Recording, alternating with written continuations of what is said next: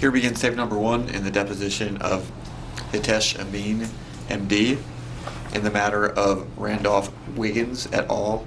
Versus MedStar Southern Maryland Hospital Center Incorporated et al. In the Circuit Court for Prince George's County.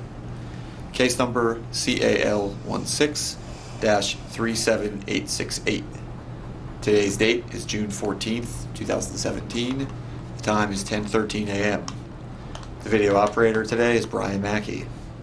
This deposition is taking place at the office of Pessing Katz, 901 Delaney Valley Road, Towson, Maryland.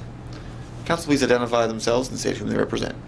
Justin Zuber on behalf of the plaintiff, the estate of Renee Wiggins. I'm Janet Ferrero on behalf of MedStar Southern Maryland Hospital. Natalie Magdeburger on behalf of Dr. Amin and Washington Surgical Specialists. The court reporter today is Sherry Smith. Will the reporter please swear in the witness?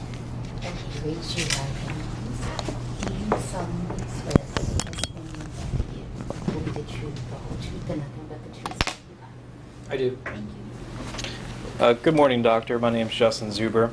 Going to be taking your deposition here today. Have you ever had your deposition taken before? Yes, I have. On how many occasions? Objection. If I can just have a continuing objection. Sure, sure. Helpful. I can recall about 4 times. Okay. And do you remember, can you tell me, starting with the first one, if you can recall what year that took place in? Same continuing objection.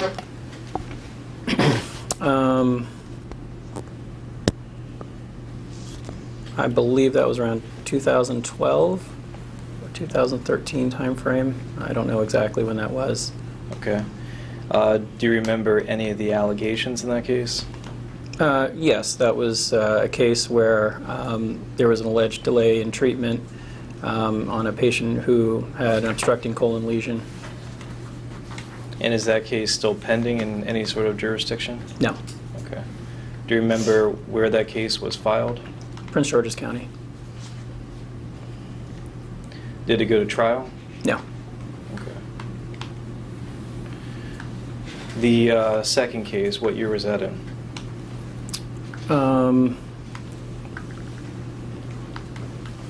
Maybe a year, 2 years later, 2014. Okay, and what were the allegations in that case? That was a case where patient suffered a leak following surgery, and it was alleged that there was a delay in diagnosis. Okay. And what case, or where was that filed in? Prince George's County. And is that case resolved? It has been resolved, yes. It went to trial, and we had a defense verdict for myself and my corporation. Okay. Were you the primary defendant in that case? I believe I was. Okay. Just for the record, there were 2 other defendants, well, 3 other defendants. There was a primary care physician group, so 2 of them, and then Dr. Balakasin, who was a partner of Dr. Amin's. And there was a verdict against the primary care physicians. Okay, I understand. And the third case, do you remember what year that was in? I gave a deposition maybe last year, 2016 or late 2015.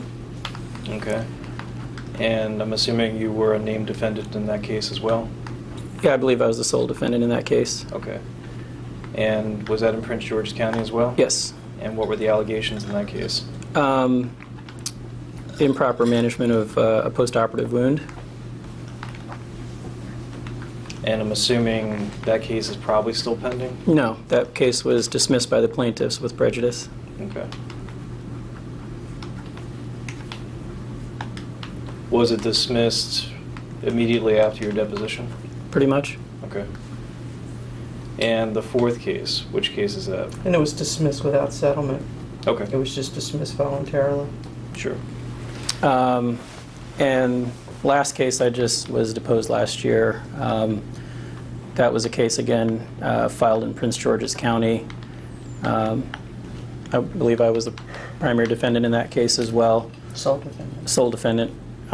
Case went to trial, and again, we have a defense verdict for myself. Okay. What were the allegations in that case? Allegation basically of Complications from a lap band removal surgery. and insertion. Insertion and removal, yeah. Who was the plaintiff's attorney in that case? Do you recall, Natalie? I don't recall the attorney at this time. Okay. Do you remember? It's the bathtub effect. Do you have that, Justin, yet? Yeah, well. That case, did it involve the use of a Visiport trocar at all? I used it, but that was not part of the allegations. Okay.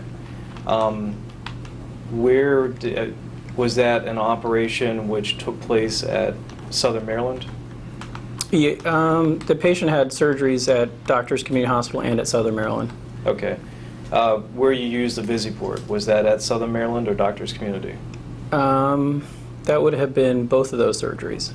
Okay. She had an insertion and a removal. I see. And the removal was complicated by infection and wound problems, and that was the allegation of improperly diagnosing the wound issues. Okay. And the removal, that took place at Southern Maryland? That took place at Doctors Okay. Community Hospital. And you said that there was an allegation regarding the insertion? Yeah, so she had a port that flipped, and the port flip required us to reoperate. And during that reoperation, she developed a wound infection, which ultimately required the band system to be removed. Okay. But as you said, none of that had anything to do with the use of the Visiport trocar? That's correct. Okay. So these are obviously cases where you... There's another case, though, just so that the record's complete. I think he's forgotten about the Record. right. That was also last year. So the deposition occurred last year. That case was, I understand, just recently dismissed by the courts. And that one is also an allegation of injury or a complication from lap in insertion, or sorry, it was a ventral hernia repair, but it did involve a Visiport. So there's a complication during entry of using a Visiport. Okay. Where was that case filed? Prince George's. Okay. And you were the sole defendant in that case? No, I believe the hospital is also named. Okay. And that would be Southern Maryland Hospital? Yes, Southern Maryland Okay. Hospital. And did the allegations have anything to do with the use of the Visiport? I'll let him answer allegations, but since the case is still pending, I'm not going to let him answer Okay. anything further beyond that. That's But fine. Yeah, they're alleging that there was a complication from the entry technique. Okay. Do you know the name of the plaintiff's attorney in that case? I don't recall, I'm sorry. Okay. When were you deposed? This was also last year. Remember what month last year? No. Can you give me a season, winter? Yeah, summer, it seemed spring? like, I think it was sort of beginning of the year, maybe February, March would be. Okay.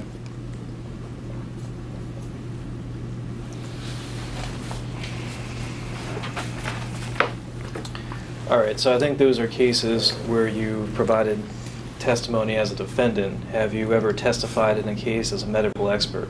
No, I have not. Okay. All right, so I'm going to have this marked as exhibit number 1. This is his CV.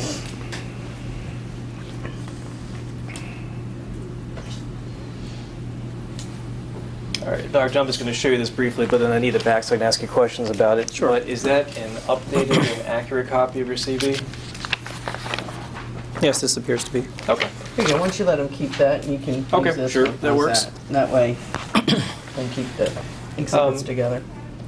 Doctor, I know a lot of this is kind of written down here already, but can you just kind of briefly describe for me your educational background? So I earned my BS at Emory University, went on to do my medical school at St. George's University in Grenada, where I earned an MD degree, after which I immediately transitioned into residency at Case, they now call it Case Medical Center. At the time it was called Case Western Reserve University Program. I completed my residency in 5 years, and then I entered clinical practice immediately after. Why did you choose to go to St. George's? Objection, relevance. You may answer. It was one of the schools that accepted me, so I decided to go. Were you accepted to any schools in the U.S.? No. Objection to relevance. Move to strike.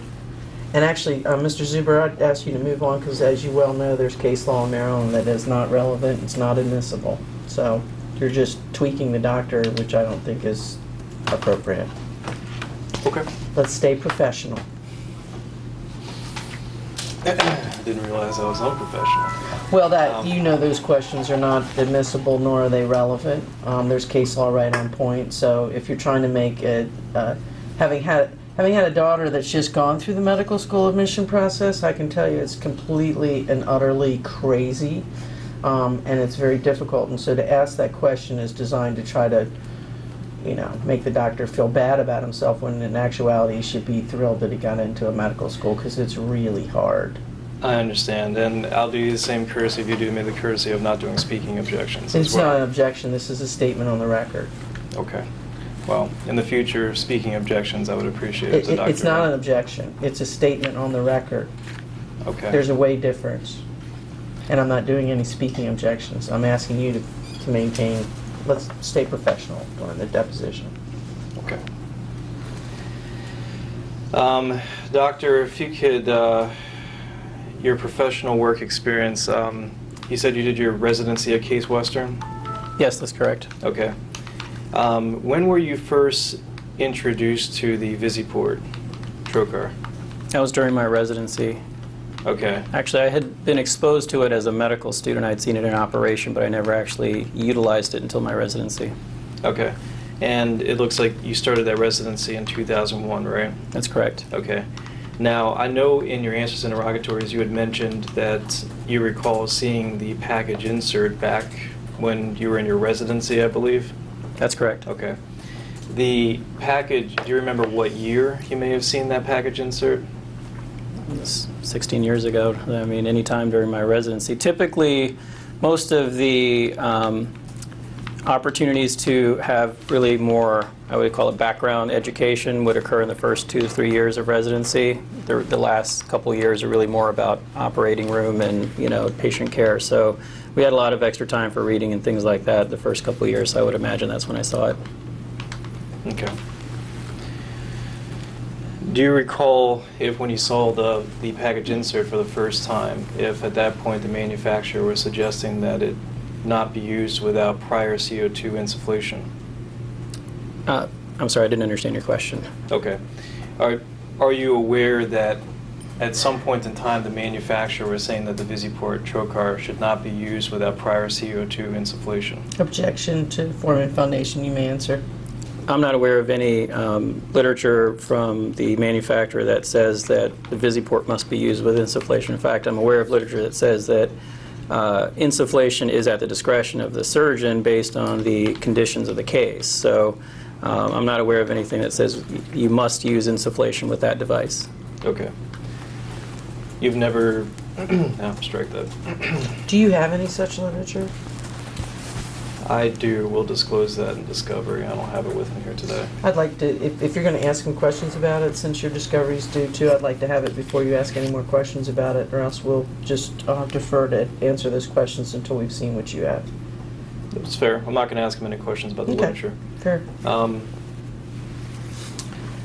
Doctor, with regards to your, when you first were trained on using the Visiport, what kind of training was that? Well, again, it was residency, so at first it's observational. You scrub into cases where the attending is doing most of the operation. You may assist during the operation, and then eventually you get to the point where you become the primary surgeon. The attending will assist you. So, again, my first exposure to a Visiport was just observing from the sidelines as a medical student, and then when I got into residency, a little bit closer touch to the Visiport, you know, maybe handling it, you know, seeing how it operates, and then ultimately during the course of my residency getting to use it to enter the abdomen.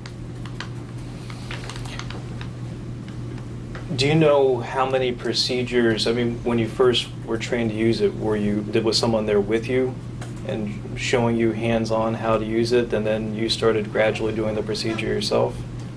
That's correct. So that's how residencies work in general with all procedures and all devices. So anything from endomechanical staplers to laparoscopic equipment, cameras. You at first familiarize yourself with the equipment from observation, and they will instruct you how these devices work.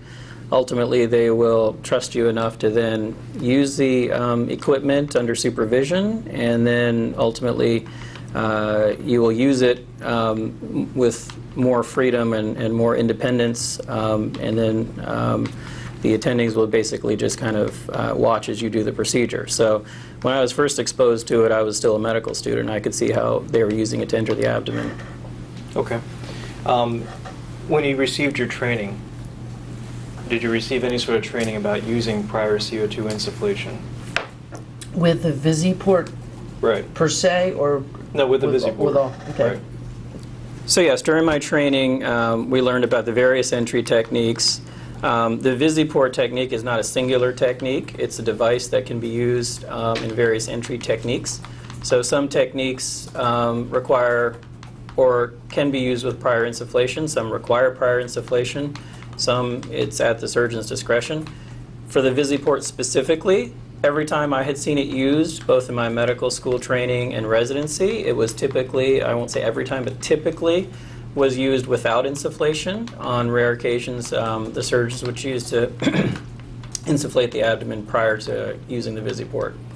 And can you describe for me the occasions where you would want to use prior CO2 insufflation with the VisiPort? I mean, I don't think I can give you every instance. I mean, every case is different, as you can imagine. But, certain cases where you're having difficulty with another technique, you choose to insufflate the abdomen before attempting to use the VisiPort. If you've used the VisiPort and were unsuccessful, you may choose to then convert to an insufflation technique where you insufflate the abdomen and then try the VisiPort again. So again, each case is different, and in each case you do what you think is the most likely to succeed and is going to be a safe technique. What is the reason for prior CO2 insufflation? In general, insufflating the abdomen helps control the fascia. The fascia is the tough connective tissue layer that is surrounding the abdominal muscles. And that is the toughest layer to penetrate when you are entering the abdomen. So when you have some measure of control of the fascia by either grasping it with your hand or using an instrument to clamp it and grab it, or to simply elevate it with air inside the belly, it allows you to control the fascia so it doesn't move around. The abdominal wall is not like a structural wall inside of a building. It's a fluid structure, and it bends and flexes. And that bending and flexing is something that you want to try and minimize as much as you possibly can. And so sometimes, in order to do that, you could use one of these various techniques to help control the fascia. And maybe you answered this, but I'm just trying to clarify it. Are there times where you must use CO2 insufflation prior to the use of the VisiPort, or is it something which is just left up to professional judgment? I believe it's left up to professional judgment. There's no circumstance that I'm aware of that you must use insufflation. Entry techniques, again, are varied. Even the known techniques are kind of broad umbrellas, and within them, surgeons can do them in slightly different ways. Any technique, whether it's optical trocar, which VisiPort is one of those, Hassan or varies, surgeons can do them in different ways. The only technique that I know requires insufflation is what's known as the Varus technique. But these optical entry techniques, such as the VisiPort technique, I don't know of any requirement to insufflate. In your practice, have you ever used the Varus needle to insufflate prior to the use of the VisiPort trocar? Yes, I've used all techniques to enter the abdomen, varies, Hassan, optical trocar, and all of these techniques are something that I sort of keep in my toolbox because every case is different, as I mentioned earlier. So some cases you may choose to use a different technique because of the area that you need to visualize, because of the patient's status, having surgery or not having surgery, the level of obesity. Sometimes it's just as simple as intuition. This is going to be easier if I try it this way. So, as you know, medicine and surgery is more of an art than it is a complete science, and so it's up to the surgeon discretion to determine what's going to be the best way for them to enter the abdomen. It sounded like you gave me some of the factors that you consider in making that determination about whether or not you would use prior CO2 insufflation before using the VisiPort. Are there any other factors besides that that you would take into consideration? Yeah, I would take everything into consideration at that point. I mean, as I mentioned, some of the few things, whether the patient had prior surgery, whether the area of interest, was in the midline versus in multiple quadrants, how obese was the patient, what has worked in the past. Had that patient had a different entry technique that I knew about that worked well for them? So I don't think I could enumerate everything. Again, every case is different, and you just have to go with what you have in front of you in terms of that individual patient and what that case is all about. Okay.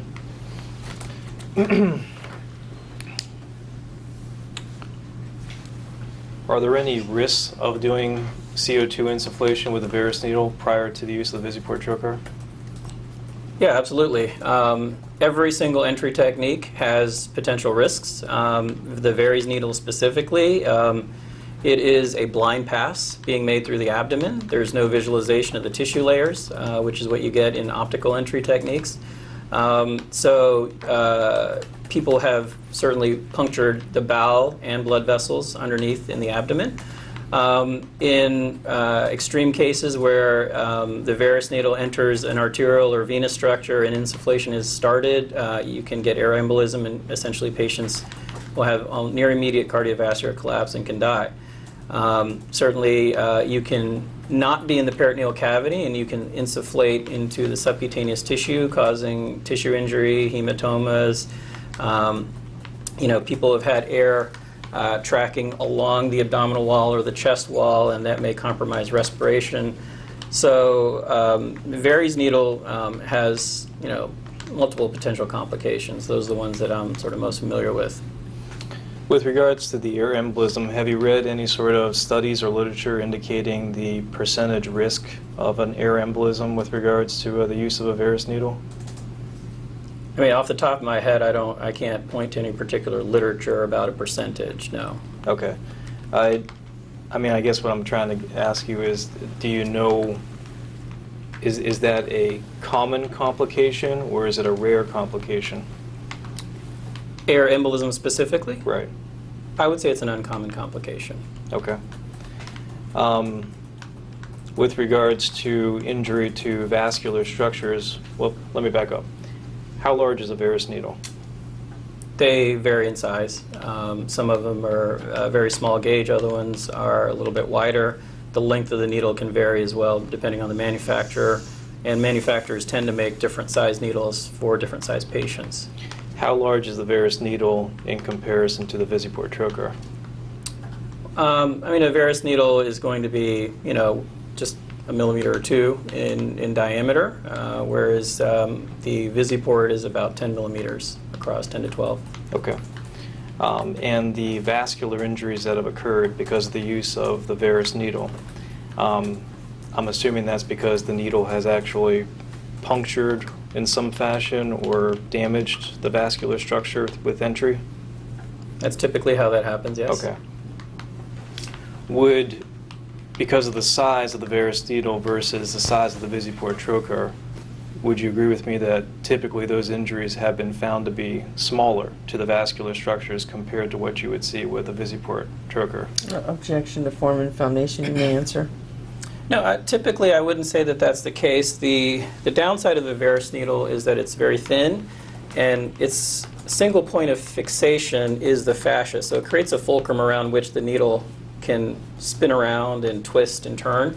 And that spinning and twisting motion that inevitably happens after you've inserted into the abdomen can really tear open a pretty big hole into an artery or vein. So bleeding can be just as aggressive and just as dangerous with Verus entry as it can with VisiPort or even a Hassan technique.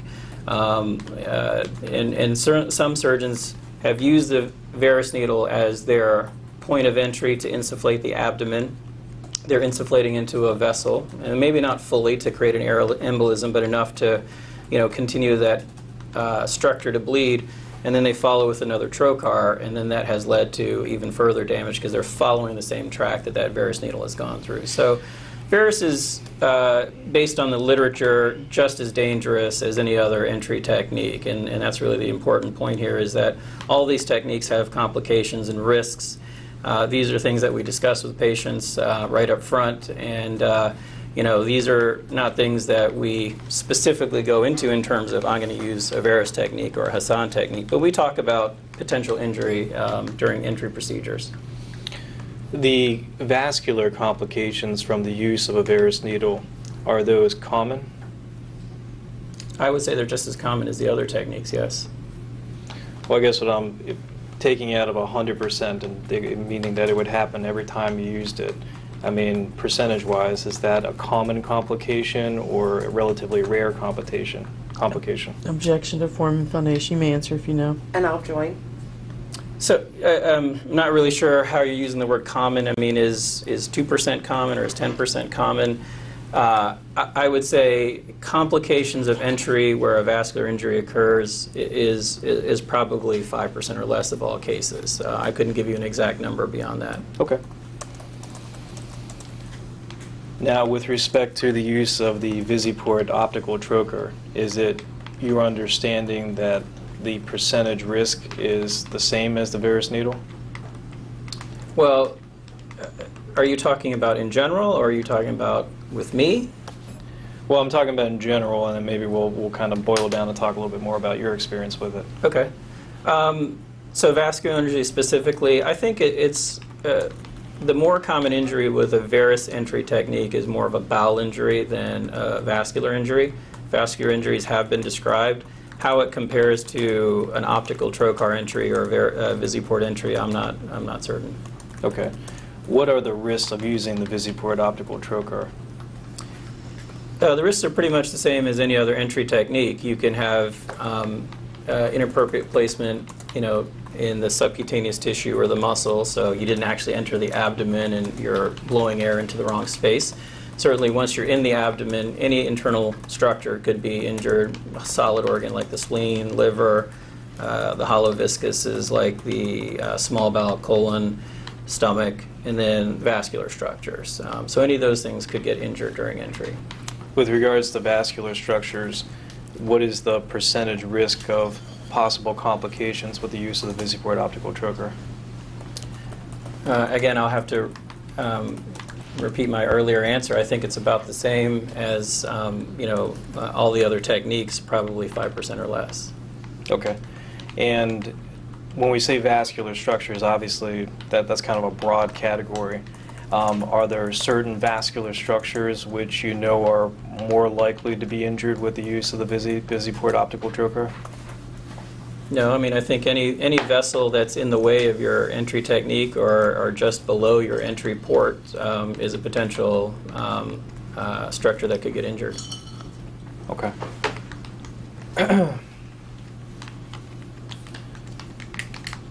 You had mentioned your experience with the use of the VisiPort optical trocar. Can you tell me a little bit about that, as far as the risk of complications? What do you want to know? That's a pretty broad question. Well, I think I was specifically asking you before about the risk of vascular complications. I mean, can you tell me a little bit about that?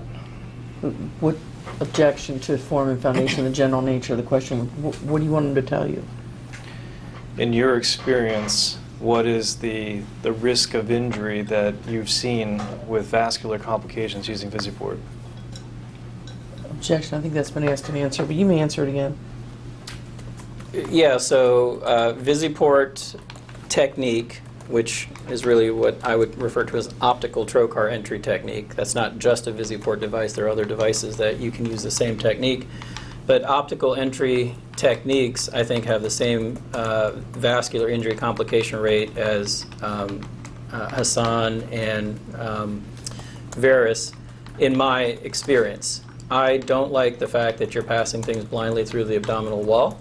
You know, certainly the risk of air embolism by insufflating into a vessel and potentially further tearing it by the motion of the needle is very concerning to me. So I choose not to do it because I'd rather see the tissue layers as I go through.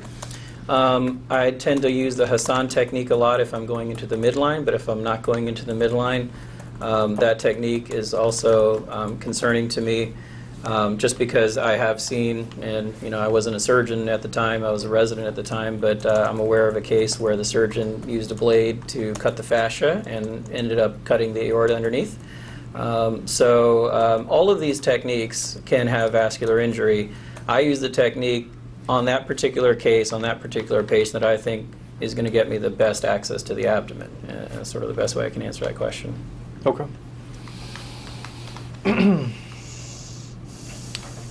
Currently, you're employed by Washington Surgical Associates, is that correct? No, I'm employed by Doctors Community Hospital, if line one. Oh, okay, I'm sorry. Back at the time of this case, which was 2013, is that when you were employed by Washington Surgical Associates? Specialist, Specialist, okay. When did you switch to Doctors Community Hospital? June of 2014. Okay. And can you just briefly tell me the reason why you switched? So at the end of 2012, this Southern Maryland Hospital Center was acquired by MedStar, and MedStar made me an offer to purchase the practice for myself and my partner, Washington Surgical Specialist. In response to that, we actually had an open bidding process. Doctors Community Hospital, Holy Cross Hospital, and MedStar made offers to purchase the assets of the practice and employ us as physicians. Ultimately, we decided to go with Doctors. Okay. And your old practice, Washington Surgical Specialist, how many physicians were employed by that practice? Well, we had two members, myself and Dr. Balkasoon was my partner. We were 50-50 partners in terms of ownership. And in 2013, we may have had 3 surgeons, or 2 or 3 surgeons working as employees for us. Okay. Back in 2013, can you kind of describe for me what that practice did, what kind of operations, what kind of patients you would see? We were almost entirely general and bariatric surgery. We didn't do any vascular or thoracic surgery. The surgeons were not specifically specializing in any subcategory of general surgery, so we did kind of a little bit of everything. And I guess back in 2013, you can tell me if it's the same way now, but what kind of surgeries were you performing back then? At that time, I was probably 70% general surgery, 30% bariatric surgery, and today I'm probably closer to maybe the flip, maybe 60-65% bariatrics, 35 to 40% general surgery now. And when you say general surgery, what does that include? So general surgery really can include almost any organ system, but typically these days general surgery means a lot of soft tissue, such as breast surgery, a lot of intra-abdominal surgery, colon or intestinal surgery, surgery on the liver, pancreas, spleen. It also can include some endocrine operations like the thyroid, parathyroid, and we certainly take emergency call at the hospital so that any urgent surgical need we would address as long as it was within our scope of practice. Okay. And how often do you perform laparoscopic surgery? All the time. Okay. Is that your primary method of performing surgery? Yes, I would say so. Okay. This may be a little difficult for you, but can you tell me percentage-wise how often you're performing laparoscopic surgery versus open surgery? I would say 70 to 80% of my operations are laparoscopic versus open. Okay. And where there's an option to do it laparoscopically. Obviously, some surgeries don't have laparoscopic component, a laparoscopic option. So sure. Has that been true throughout the entirety of your career to date, or was there a change to laparoscopic at some point? No, I trained in a place that was very heavy in laparoscopic training, and so when I first came to the area, much of the surgery was being done open, and that was actually, I would say, a differentiator between myself and other surgeons in the area. So I was known and still am known as a minimally advanced, minimally invasive surgeon or laparoscopic surgeon. What percentage of your operations are using VisiPort? Today or back in 2013? Well, let's go back in 2013. At that time, I'd say maybe about 40% of my operation. My entry techniques were VisiPort. Okay. Has that changed today? Yeah, it's probably dropped to about maybe 10% or less. Okay. Why has it gone down? Mainly because of the types of surgery that I'm doing. In 2013, lap band surgery was very popular, and I was doing quite a bit of lap band surgery. I liked using the VisiPort because it allowed me to gain access into the left side of the abdomen where the lap band is implanted. Typically there were smaller bariatric patients that got the lap band. These days my practice is more not only morbid obese but super morbid obese patients. For those patients, I typically find that the particular VisiPort trocar isn't long enough for me to gain access to the abdomen, and I need a longer instrument to be able to gain access to the abdomen. Of course, I had a couple complications with it, so, just as a good measure, I want to make sure I'm using a technique that I feel the most comfortable with, and I lost a little faith in the VisiPort technique after these complications. Okay. On the last page of your CV, you have some presentations. I don't see any publications. You have a separate sheet that has publications on it? I haven't published since residency, so... Okay. Have you ever written or given any presentations on the use of the VisiPort optical trocar? Not specifically the VisiPort. I've had people come do what we call case observations at my hospital, and I've given presentations on minimally invasive surgery where I may have used it. I can't recall at this point. I know early on I was showing individuals how to do lap band implantations, and I'm sure I used a VisiPort during that time, but I didn't specifically instruct them on the use of a VisiPort specifically. Are you aware of any sort, or could you point me to any sort of literature or publications which you've used in your practice which you believe is reasonably reliable involving insertion techniques with the use of the VisiPort trocar? I can't point you to anything. I read the literature. I keep up to date on both the literature and medical conferences and speaking to other surgeons, but I don't have any one specific piece of literature or textbook that I could point you to. Okay. Is there anything that you use in your practice for reference material? Again, I use the whole spectrum of available education sources. I go to CMEs, I speak to other surgeons who do this kind of surgery. I will go to manufacturers' presentations where they have thought leaders present their products. I will certainly speak with reps to see what they're hearing from their surgeons about particular products, good, bad, or otherwise. And then, I read the medical literature and whatever potential textbooks, might pertain to that subject. Okay. I guess what I'm trying to get at, do you recall since 2013, taking a look at any sort of textbooks involving the use of the VisiPort optical trocar? I can't recall at this time. Okay. Have you ever spoken with any medical reps from Covidien or Medtronic regarding the VisiPort optical trocar? Yes. Okay. In 2013 or since then? Let's go to prior to 2013. Did you ever have a rep from Covidien and Medtronic come to Washington Surgical Specialists to talk about the use of the VisiPort optical trocar? No, I can say that we had a rep come to Southern Maryland Hospital Center talk about the VisiPort technique, because prior to my expansion of the lap band practice, I don't believe Southern Maryland stocked the VisiPort, and so the VisiPort rep had to come and do an in-service with the staff. Certainly I met with the rep to review the product and things of that nature. And then since then, I believe I had to do the same thing at Doctors Hospital because either they didn't stock it or they didn't keep the right ones in stock. And so I had to reach out to the company rep to get the product in the hospital. Okay. Do you remember, not at Doctors, but the first time that they came to Southern Maryland, do you remember what year they may have been in? No idea. Okay. And when the rep came out, was this a Covidien rep or a Medtronic? I know at one point the company was purchased. Do you recall at all? Yeah, I recall. It would have been a Covidien rep at that time. Okay.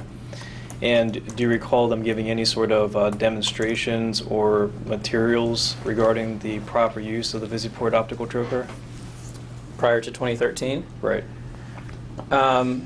So I certainly got a demo of it, which, came with a package insert. I'm not sure if I reread it at that time or not. They always give a demonstration, but that's typically just a generic demonstration. It's not a live patient. And they often, offer to take you to a lunch or a dinner where either a physician or some senior person in their company can further answer questions and demo the product if we want that. I don't think I took them up on that offer. Okay. Do you remember what literature they may have provided you at that point? I don't recall. Okay. Do you remember anything about the demonstration they did? Yeah, other than it was very basic. They just show the different components of the device, how it's typically used. That was the sort of era before, video demonstrations and iPads, so they would just have to literally show you with their hands and the device. These days when products are shown, it usually comes with a video demonstration with, a narrator and things of that nature. But at that time, it was just something that they would have shown us in my office. Okay. Do you remember anything about the rep you spoke with? Do you know their name or where they may have come from? I don't. They change so frequently. I don't remember who the rep was. And you said recently you had another sort of encounter with a rep from, at this point, Medtronic, I believe, at Doctors Community Hospital? No, I've never had a conversation with any Medtronic reps about the VisiPort. I've had another conversation with a Covidien rep. It was still Covidien at the time. Okay. But that was maybe in the same time frame. It might still be prior to 2013. This was basically to get the product into the hospital so I could use it for my band surgeries over there. Okay. Did they give you any sort of demonstration on that occasion as well? No. Okay. Did they provide any sort of literature? No. Okay. That was more of a financial conversation. I see. Okay. How long ago did that meeting take place? If I'm not mistaken, I started doing lap bands at doctors maybe around 2011. So it's probably still in that pre-2013 time frame, so probably two different occasions that I met with the rep. One for Southern Maryland, one for doctors. And it may be two different reps as well because they have different territories sometimes, so I don't know if it was the same rep that I spoke to both times. Do you know the rep that you met with, was that a rep from a certain territory? Yeah, I don't know what their territories are. Okay. So even though doctors in Southern Maryland are only separated by a few, 10, 15 miles, sometimes they may be completely different representatives for the company. Yeah, that's why I was asking. I wasn't sure if it was from like the Washington, D.C. area or Virginia. Or I don't think Maryland it's quite that broad. Usually it's just hospital by hospital. Okay. All right. With regards to Ms. Wiggins, what did you review in preparation for your deposition here today? The medical records, and this morning I reviewed this package insert from the VisiPort. Okay. You said the medical records. Did you review all of the medical records in this case, or just the medical records from when you provided care and treatment to her? I focused my attention on the office notes that I presented to my counsel, and then the operative report. The rest of the information I kind of skimmed over, but it was mainly hospital records that I looked at. Okay. And I have to ask this question, it's more of a legal question, but do you intend to render any sort of expert opinions in this case, either about standard of care or causation? He's going to testify to what, I think that's a question for me, he's going to testify that what he did was appropriate and within the standard of care as he knew it to be, and that as you can see in his answers and interrogatories, he believes that he has an explanation for why the complication occurred. So if that's what you're asking, yes, he's going to provide that testimony. Okay, and maybe... If that helps you. Well, I guess because there's been a distinction made in the past about whether a defendant is testifying as an expert or simply talking about what they did. Well, he's testifying as an expert to the extent he has an opinion about what he did and how he did it and what occurred. So I think that's fair game, and I think the case law is pretty clear that it's fair game to you to ask him all kinds of questions about, you know, what he did and how he did it, and, Okay. and whether it was within the standard of care. So I'm certainly not going to put any limitations on you regarding that. That's fair. And with regards to causation, he's not intending to render any sort of expert opinions He about. does. He has a explanation for, well, causation to the point as to why there was a complication, and that's what I detailed in the answers. That's what you detailed in the answers in interrogatories. Right, and maybe my question's a little different. Is he going to provide any sort of expert testimony regarding whether the trocar injury led to any sort of specific medical complications that either are or are not related to the trocar injury? He is. I think he's going to say that the complication caused the bleeding and the. I mean, that's what's in his answers. And I'm not following you. Maybe I'm not. Maybe I'm not understanding how you're parsing it out. Okay, can we go off the record just for 1 second? Because Sure, I it'd be don't know good if all because I this can has. use a bathroom break. Okay, yeah. Now that I've had my cup of coffee, I need to. We are going off the record. The time is 11:09 a.m. We are back on the record. The time is 11:10 a.m. All right, doctor. Without looking through the medical records, did you have an independent recollection of Renee Wiggins? Yes, I do. Okay, what do you remember about her? Objection to the broad form, but you may answer broadly. I remember being asked to consult on her case when she was admitted to Doctor's Hospital. She had a GYN procedure, and the surgeon admitted her to the hospital because she experienced aspiration pneumonia. When I consulted on her, I came to learn that she had a gastric band placed a few years earlier, and that she had not been managing her band in any way. And so at that consultation, we emptied her band to see if that would resolve her symptoms and prevent any future aspirations. I did follow her up, you know, through the office several times, and she continued to have symptoms related to her band.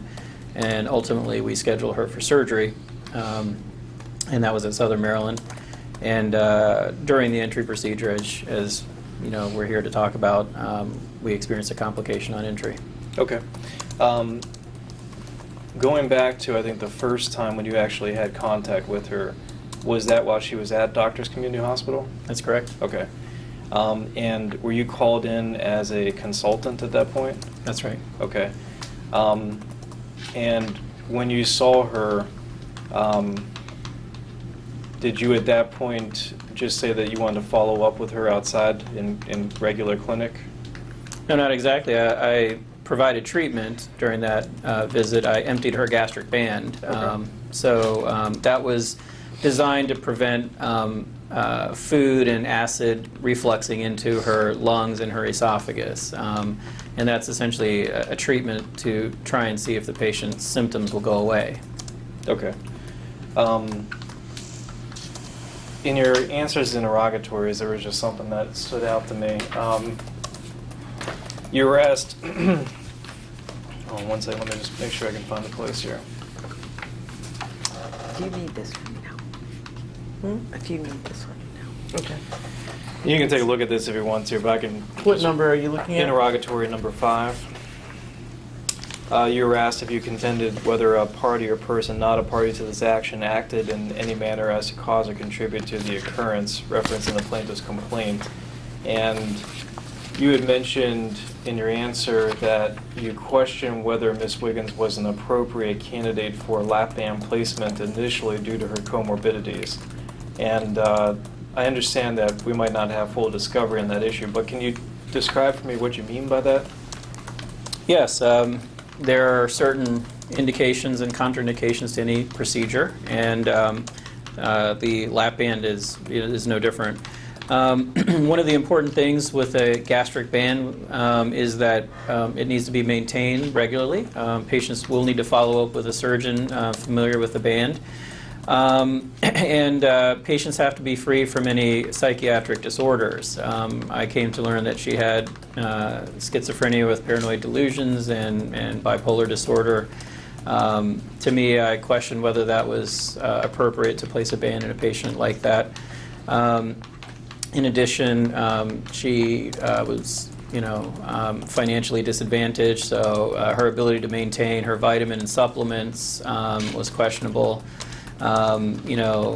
She also complained of, which she couldn't really describe very well, but she complained that she had prior intestinal problems, and so that's another, sort of red flag to question whether a gastric band is an appropriate surgical technique for this patient.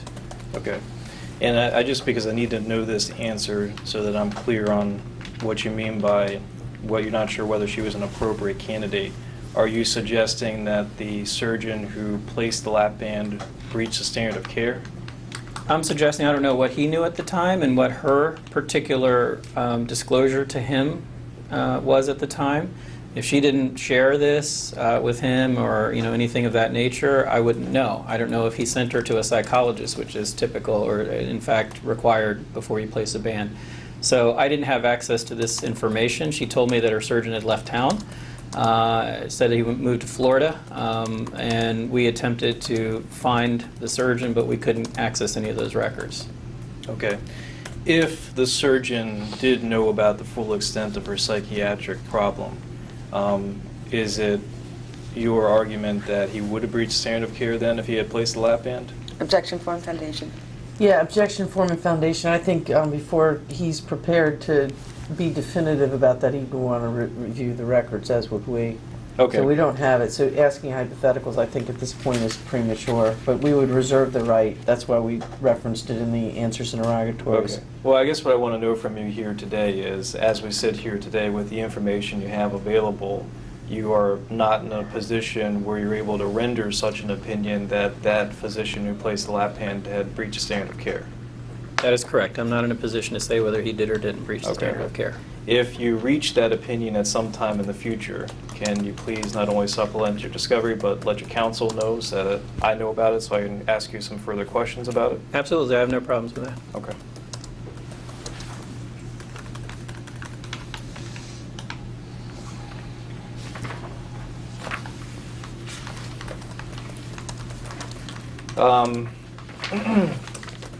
If you can, I'm not sure, because I think our records may be paginated differently. Okay. I would like him to look at, I believe, what is his first encounter note as an outpatient with Washington Surgical Specialist. I think that was the one on October the 16th, 2013.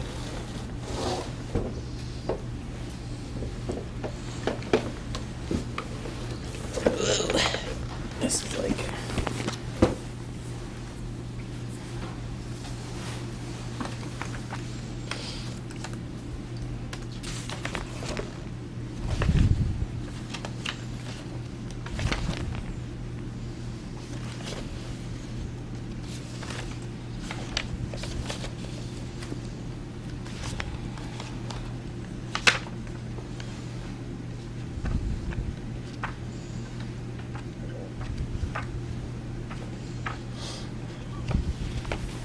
It looks like it starts on page, hold on a second, 000011. Yeah, I know it's buried in the. Yeah, there it is.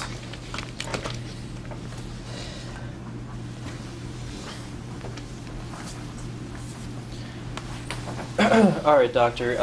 Am I correct? Is this the first time that you saw Miss Wiggins as an outpatient after you saw her at Doctor's Community Hospital? Yes, I believe this is the first time I saw her as an outpatient, yes. Okay. And it looks like on this occasion you conducted a physical examination and also gathered a patient history, including a surgical history? Yes. Okay. Is a patient's surgical history important prior to determining what sort of laparoscopic procedure you would perform in removing a lap band? In addition to many other factors, yes, the surgical history is important. Okay. Can you tell me why it would be important? Well, certainly we would want to know what kind of an implant she has, what the technique was to implant it, where the port was placed after the implantation of the band, if she had any revisional procedures done after that, if she had any surgery done prior to that, which may alter her internal anatomy. Okay. And I'm trying to find here the page with the list of surgical procedures that she wrote down for you. Just bear with me 1 second here.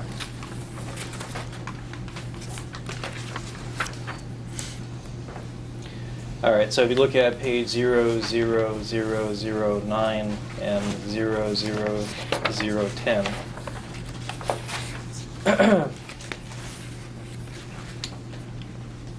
is this where she wrote down for you her list of prior surgeries?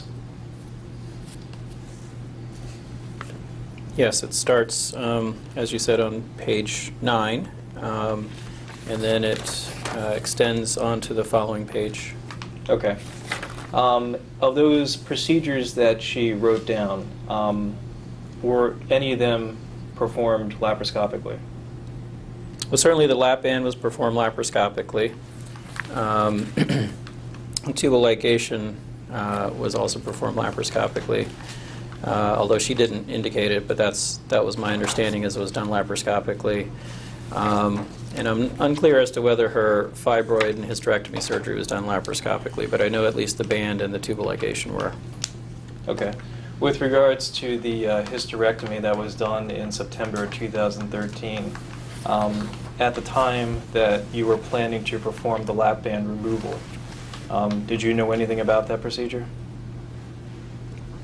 Could you repeat the question? Sure. At the time that you were planning how you were going to proceed with the lap band removal, did you know anything about the way the hysterectomy had been performed in September 2013? Yes, when I did my consult at Doctors Community Hospital, that was immediately following her surgery, and so I had access to speak to the surgeon and also to examine her and see, you know, what they did to get in and those types of things. Yes. Okay. And you think you had said, though, that you weren't sure whether it was performed laparoscopically? Well, looking at this, I wasn't sure, you know, because she didn't list it as laparoscopic, but in my recollection is it was done laparoscopically. Okay. Do you know anything about the place of entry? I believe they used a midline technique to get in midline just above the umbilicus. Okay. Do you know whether or not they used the visiport? I don't know. Okay. Have you reviewed in preparation for your deposition here today the operative note for that procedure? I didn't look at that particular operative note. Okay. I could look at it now if you'd like. Well, I'm just asking, have you ever seen it? I have seen it, yes. Okay. Do you know whether the visiport was used? I'm pretty sure it wasn't.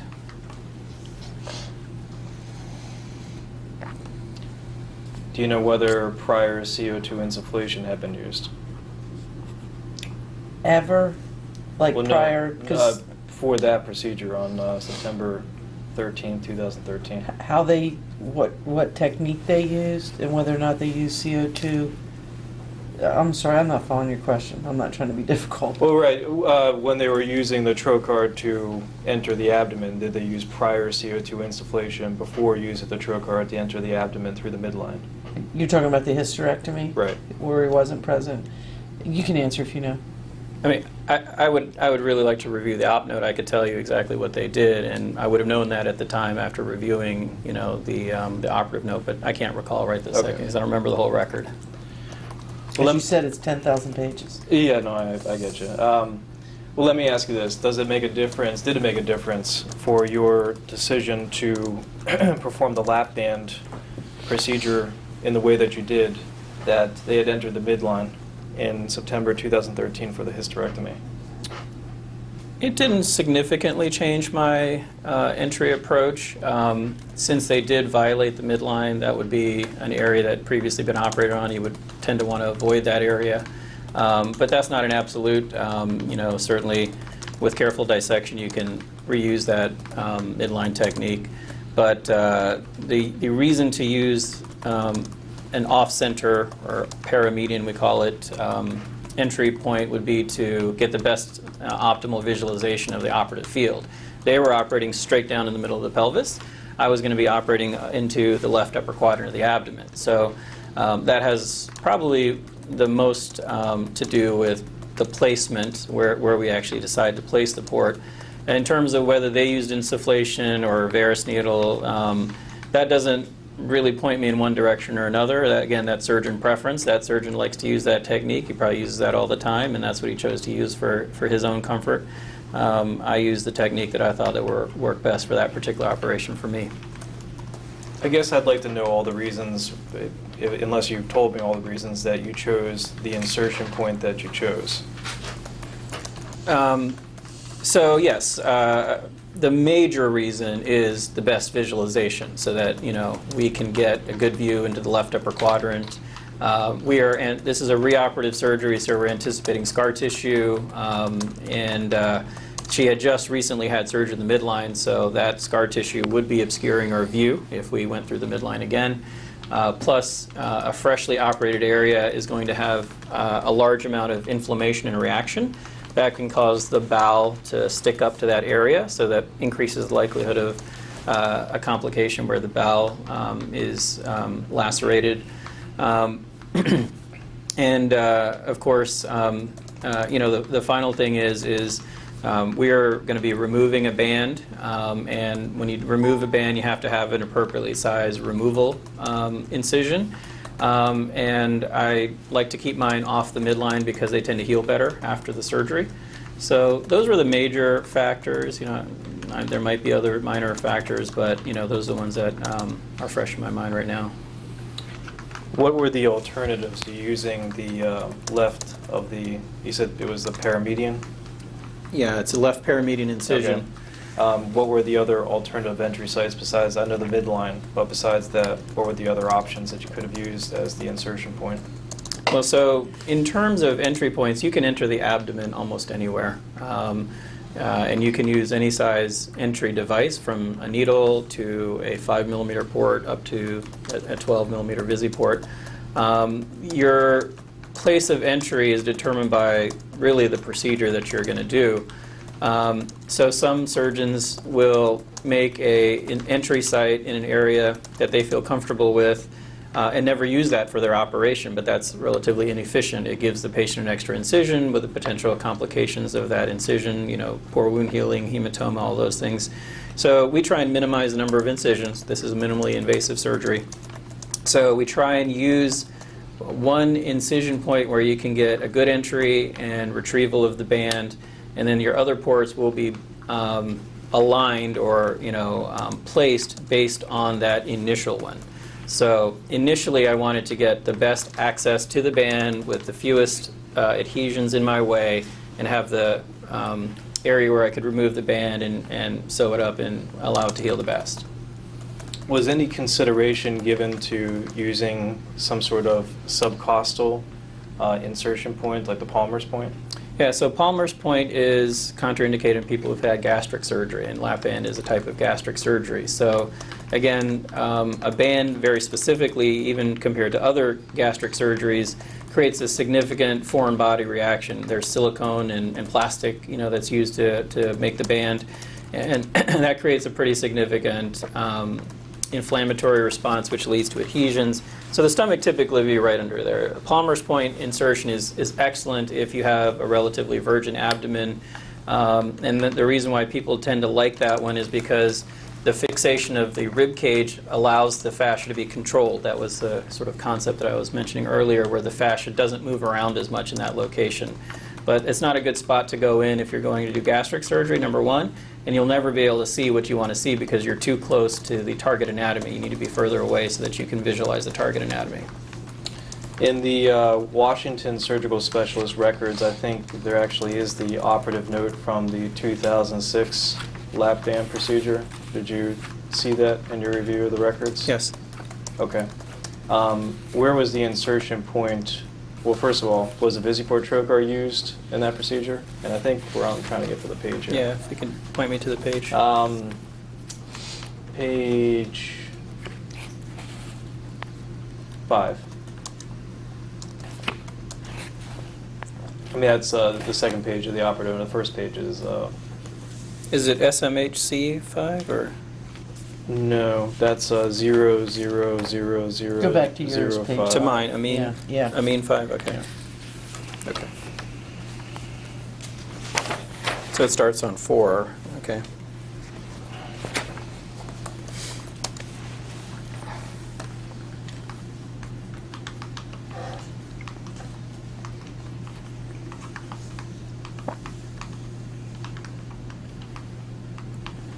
Just let me know when you're oriented there. Okay. Yep. So your question again, I apologize, could you repeat it? Sure. Was the Visiport trocar used on that occasion? Yes. Okay. And what was the insertion point? So I put left subcostal, which is essentially the same thing as left paramedian. It wasn't immediately under the rib cage. Okay. And you said you put, this is in your operative note though, right? Yes. It's the other doctor's operative note. Are you looking at yours? This is mine, right? Oh, this is Dr. Pinar's. Okay. Right. I'm sorry. My apologies. So, well, then you would certainly, Dr. Pinar would have to comment what he meant by left subcostal, but certainly anywhere below the left rib cage is subcostal. So it could be from the belly button up to the rib cage. So whether he's calling it immediately subcostal or paramedian, I think he would have to comment on that. Okay, so you're not sure from that description what that's actually referring to. You don't know if that's Palmer's point or not. That's correct. I don't know if that's Palmer's point or not. Okay. Is your understanding that that could actually mean left paramedian as well? Yes. Okay.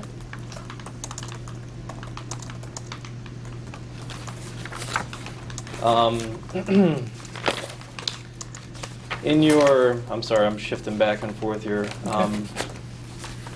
In your, well, never mind. Going back to your original note with the history that you have, you mentioned that you had a discussion with Ms. Wiggins regarding the risk, benefits, and alternatives of the procedure. Can you tell me what that conversation consisted of, since risk, benefits, alternatives is a little vague? Sure. So initially I explained to her that her symptoms, her persistent symptoms of reflux and potential night coughs and these aspiration symptoms were likely related to the band causing obstruction. So the acid in the food that she eats, the liquids in the foods that she eats, excuse me, were not passing through the band efficiently and they were coming back up.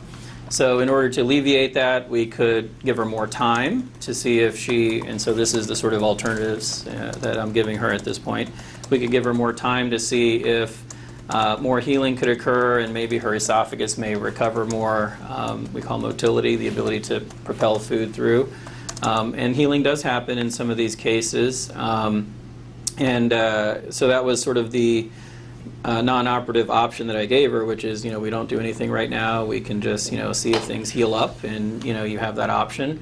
Or alternatively, we could go in, we could either remove the band or try and revise the band. I did advise her that I didn't think a revision of the band was appropriate, given the fact that I had reservations that she should have a band at all. So I really strongly recommended that she either live with her symptoms, which can be managed with medications, or we could proceed to surgery. And then I went on to explain the operation, that it could be done laparoscopically. She was under the impression that it had to be an open operation. I explained to her that even though it was a reoperation, it could be done laparoscopically. There's always a chance of conversion to open, but that most of these cases can be completed laparoscopically. And then went through basically the risks of the operation, and the things that I always mention, things like infection, number one, both at the external surgical sites and internally at the organ space. And the second thing I always mention is bleeding, and bleeding, certainly that could be, again, in the subcutaneous space around the incisions, or it could be at any of the internal organ space sites, next to the spleen, next to the stomach. And then I talked about inadvertent injury to, or laceration of an internal organ. So we talked about, as I mentioned earlier, solid organs such as the spleen, liver, the hollow organs such as the intestines and the stomach, and then also the vascular structures. Okay. Did you specifically have a discussion with her about... Were you done your answer? I'm sorry. Yes. Okay, I just want to make sure. I'm sorry. You looked like you had stopped talking. He stopped talking. I didn't know it was take a breath or not, but... Oh, okay. Yes, I'm done. Did I you always have, like to check. Did you have any discussion with her specifically about the use of trocar that you would use or might use, and how you would perform the procedure? No, I didn't. Okay. And that's fairly common. We don't talk about very specifics of the operation, just the general nature, or whether we're going to do open or laparoscopic. Okay. And she signed a consent form at that time? Not at that visit. Okay.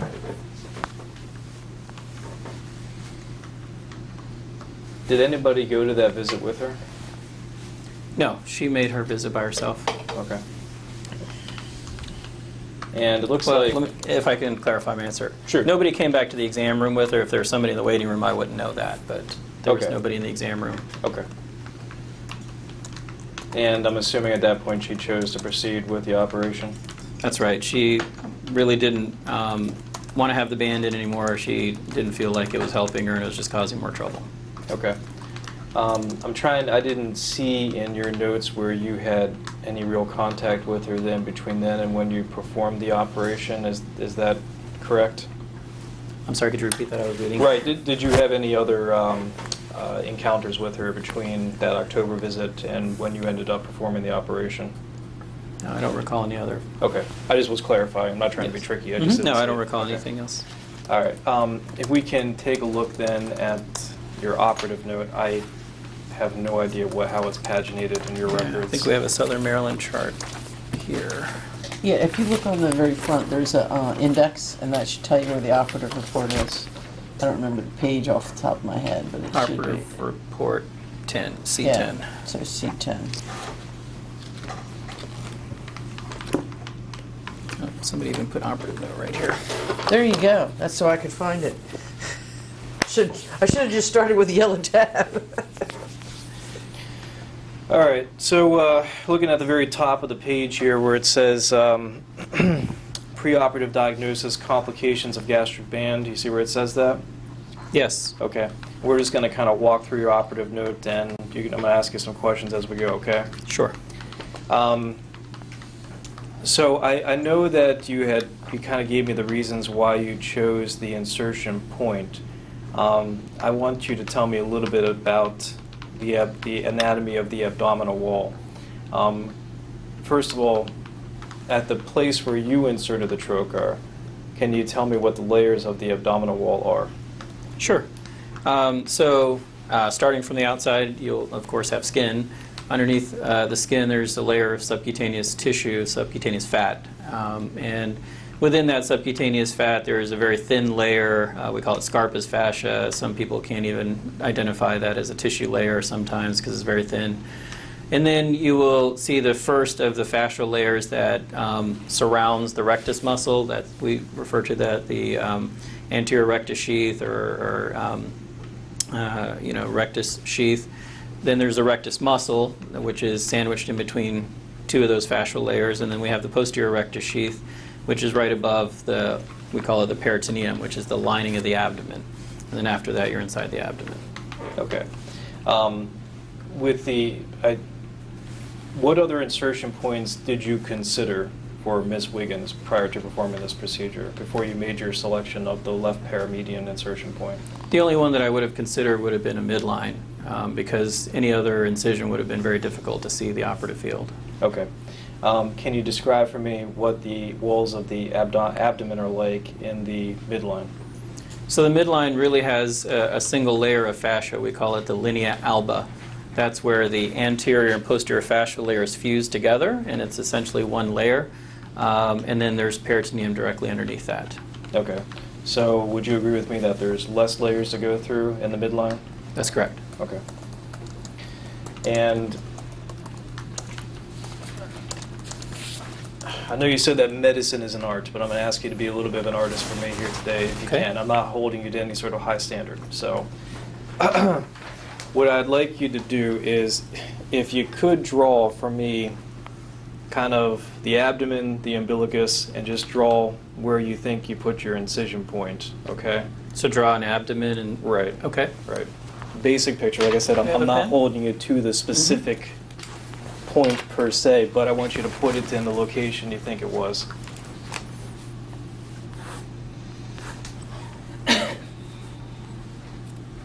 So this would be the patient's right, patient's left.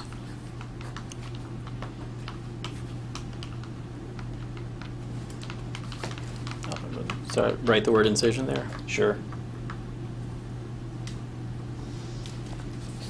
Okay. So it's, I think, is that my pen? Oh, Sure. yep, sorry. All right, so it was not directly left of the midline, but it was also left and slightly above the That's midline? correct. Mhm. Okay. Can you tell me how far the incision was from the midline? How far left of the midline was it? 1 to 2 centimeters. Okay. And can you draw for me the aorta and the iliac arteries? I can try.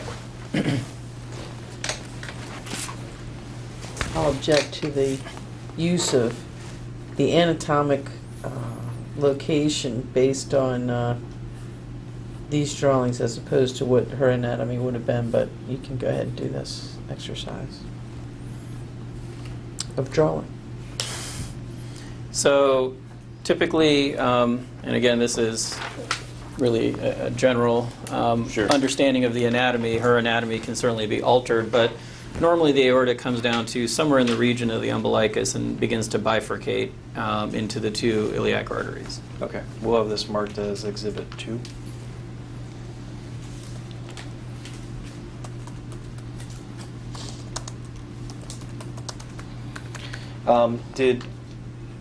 Since you obviously have performed surgery on Miss Wiggins, do you believe that she had any abnormal anatomy? Yes. Okay, what was abnormal about it? In her abdominal wall, it was definitely abnormal. So when I went through and I realized that I had lacerated the vessel below, we of course opened. Once we opened, I was then able to insert my index finger through that trocar opening, and I could see she had almost no posterior rectus sheath. It was either damage from her prior surgery or from infection or something of that nature. So essentially what happened is we incised the anterior rectus sheath, went through the rectus muscle, and we were basically right on top of peritoneum and abdominal organs at that point. There's really very little posterior fascia in that location. And again, she's had multiple prior operations, and I wasn't aware of any history of infection, but certainly infection can set in those incisions, and it can, we call necrose the fascia. It just simply dies off, and then it gets replaced by scar tissue, and sometimes it's just an empty space. Normally, we would be able to see if it was a full abdominal defect, we would be able to see a hernia in that location. She did not have a hernia, but that's because the anterior layer was completely intact. Okay.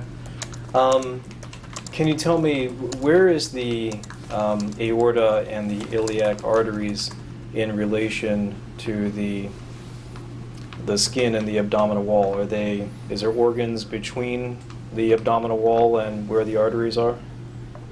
Sometimes. Again, the abdominal wall and also the abdominal contents are mobile. They flex, they move, the intestines can move around. So the aorta is essentially sandwiched between the abdominal wall and the spine, and it's just off to the side of it, slightly off to the side of it. And so sometimes you may have absolutely no organs in between. You may have the mesentery, the small bowel, which is I guess you could call that an organ, but it's just a very thin layer of blood vessels and fat, and the size of that depends on the individual patient. But you may have nothing between the bottom of the abdominal wall and the aorta other than that thin layer. Other times you may have multiple loops of small bowel sitting in between those 2 layers.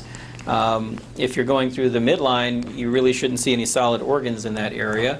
But for example, if you were higher up, you would have the duodenum, you would have pancreas and different organs like that would overlie the aorta. So the aorta in the region of the umbilicus, if a patient is laying flat and their intestines have shifted off to the side because there's a lot of room now in that abdomen, and certainly in her case there certainly would be that room because she was once obese, had a big abdominal cavity, and then now she's lost the weight, and so the intestines may settle off to the side. So in her case, probably there's little to no tissue in between the back of the abdominal wall and her aorta. Okay. Was Miss Wiggins obese when you saw her on December the 10th, 2013? Yes, sure. Her BMI was about 38, 39. Okay. Do you remember roundabout how much she weighed at that point?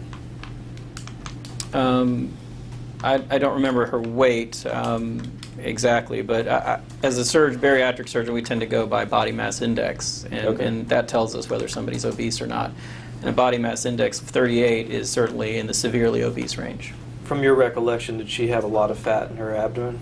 My recollection, she had a very floppy abdomen, and so she had a lot of fat before at one point. You could certainly tell that from the fact that now her skin and tissues were sagging and floppy. But how much fat she had internally is very difficult to tell, even with CT scans, because they don't always give you an accurate estimate of the intra-abdominal fat. Have you ever read any sort of literature indicating that the risk of vascular complications with the use of the Visiport optical trocar is less in people who are obese? Yes. Well, I know as a general rule, I'm not sure if I know any literature to that, but as a general rule from my experience, yes, it's less if people are obese.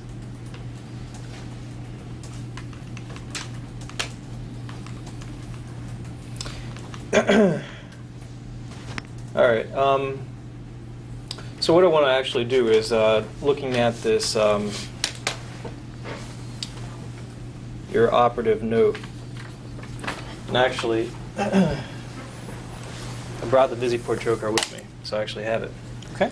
So what I actually would like you to do is show me kind of how you had it positioned and how you used it to go through the abdomen. Okay. Can I have a minute to review this? Yeah, absolutely.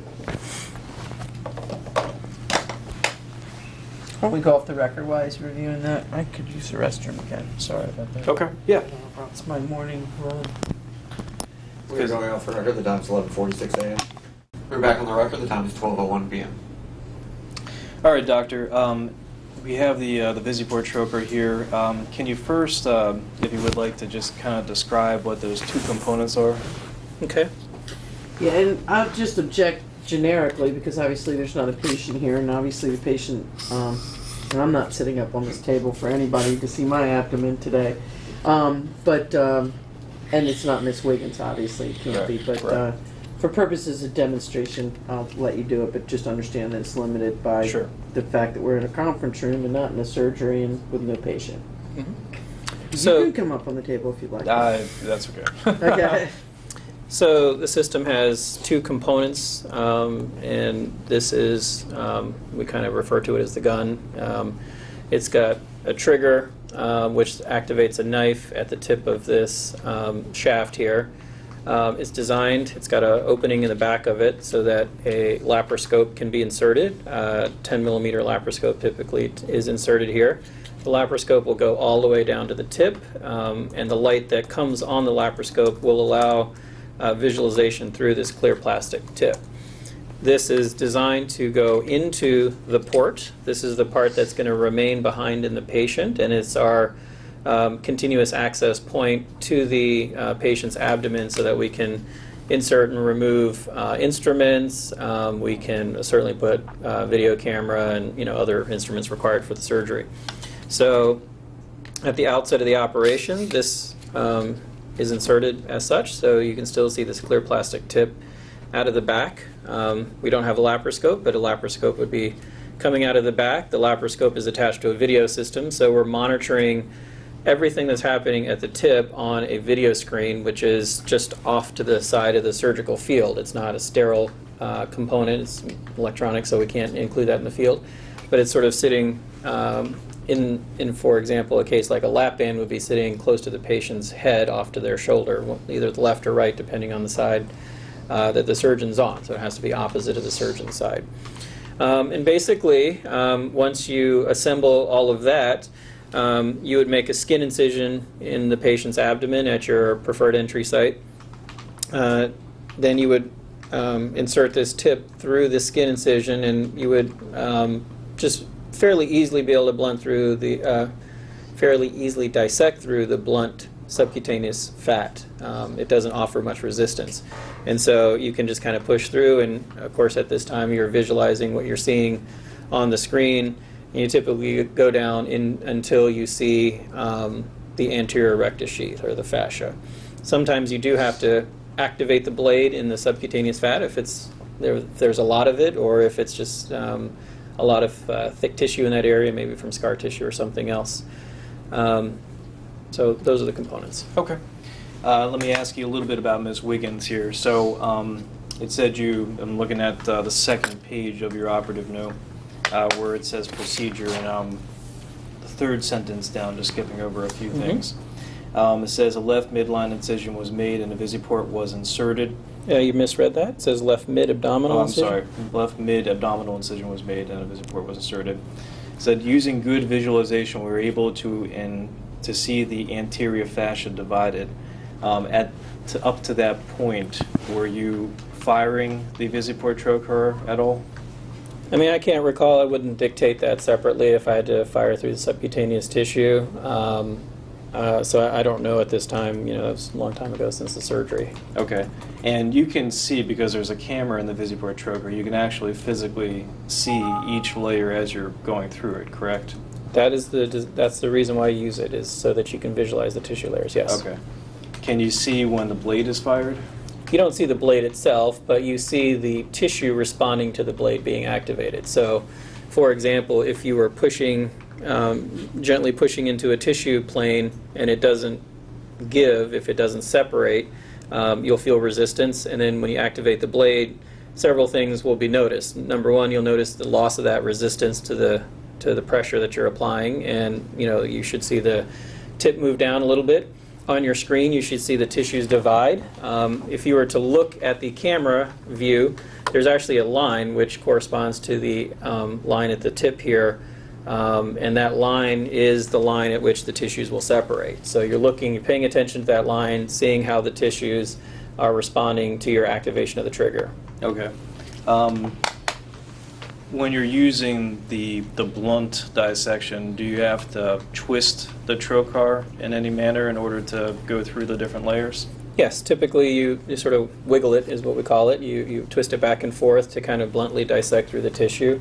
And then once you arrive at sufficient resistance where that kind of gentle blunt dissection isn't working, then you kind of release, you have to apply a little bit of pressure so that it opposes the tissue. It's on the tissue, but you don't, really push. You just kind of put it on the tissue, and then you activate the trigger to cut that tissue. At what layer, which layer is the layer where you typically get that resistance, where you would have to then switch over to the blade? Typically, it's the anterior rectus sheath. Okay. Is that what you recall happening in Ms. Wiggins' case? Yes. I mean, so whether I fired in the subcutaneous tissue or not, I don't really know, but the real thing that I'm looking for is where is that anterior rectus sheath. And once I see that, and it's going to have a significantly different appearance in the camera view. Subcutaneous fat is yellow, and it looks like little, tiny marbles, if you will. And fascia will be white, and it's very it almost looks like something woven, like woven cloth a little bit. So it has a significantly different appearance, and as soon as you see that, then you know that you're in a layer that you're not going to be able to bluntly dissect through, and that's when you have to activate the Okay. So going back to Ms. Wiggins again, you obviously went through the skin, you went through the subcutaneous fat, yes. And you recall seeing that layer, correct? Yes. Okay, and that layer looked the way you would expect it to look? The subcutaneous fat? Right. Yes. Okay. And then the next layer after that is what? The anterior rectus sheath. Okay. And that's that woven cloth appearance? Mm-hmm. Okay. Did that look the way you expected You it have to to look? say yes. Sorry. That's okay. Yes, it did. Okay. And up until that point, at least according to your notes, you can't tell whether or not you fired the blade at all, correct? I don't know if I fired in the subcutaneous fat, but I know I fired on the anterior rectus sheath. Would you agree with me that, at least according to I believe, the manufacturer insert, that you're not supposed to ever fire the VisiPort blade without being sure of where you are in the patient's body. Do you want to point to what section you're talking Sure, about? we can. You're gonna give me it. The print's so small I can't see it. I know, and I was thinking about making a copy for it today, but it doesn't come out very well because it's so small. It's crazy small. I didn't even think they made font that small. I can't see it with my glasses on. I wouldn't be able to see that either. Even with my glasses on. No, there's no circumstance in under which I French. could read that. Yeah, it's right under the pictures on the it's right under the diagrams on the other side that you're looking It's at. every it says language EN for in, English. Just underneath it on the flap. here we go. underneath it. All right.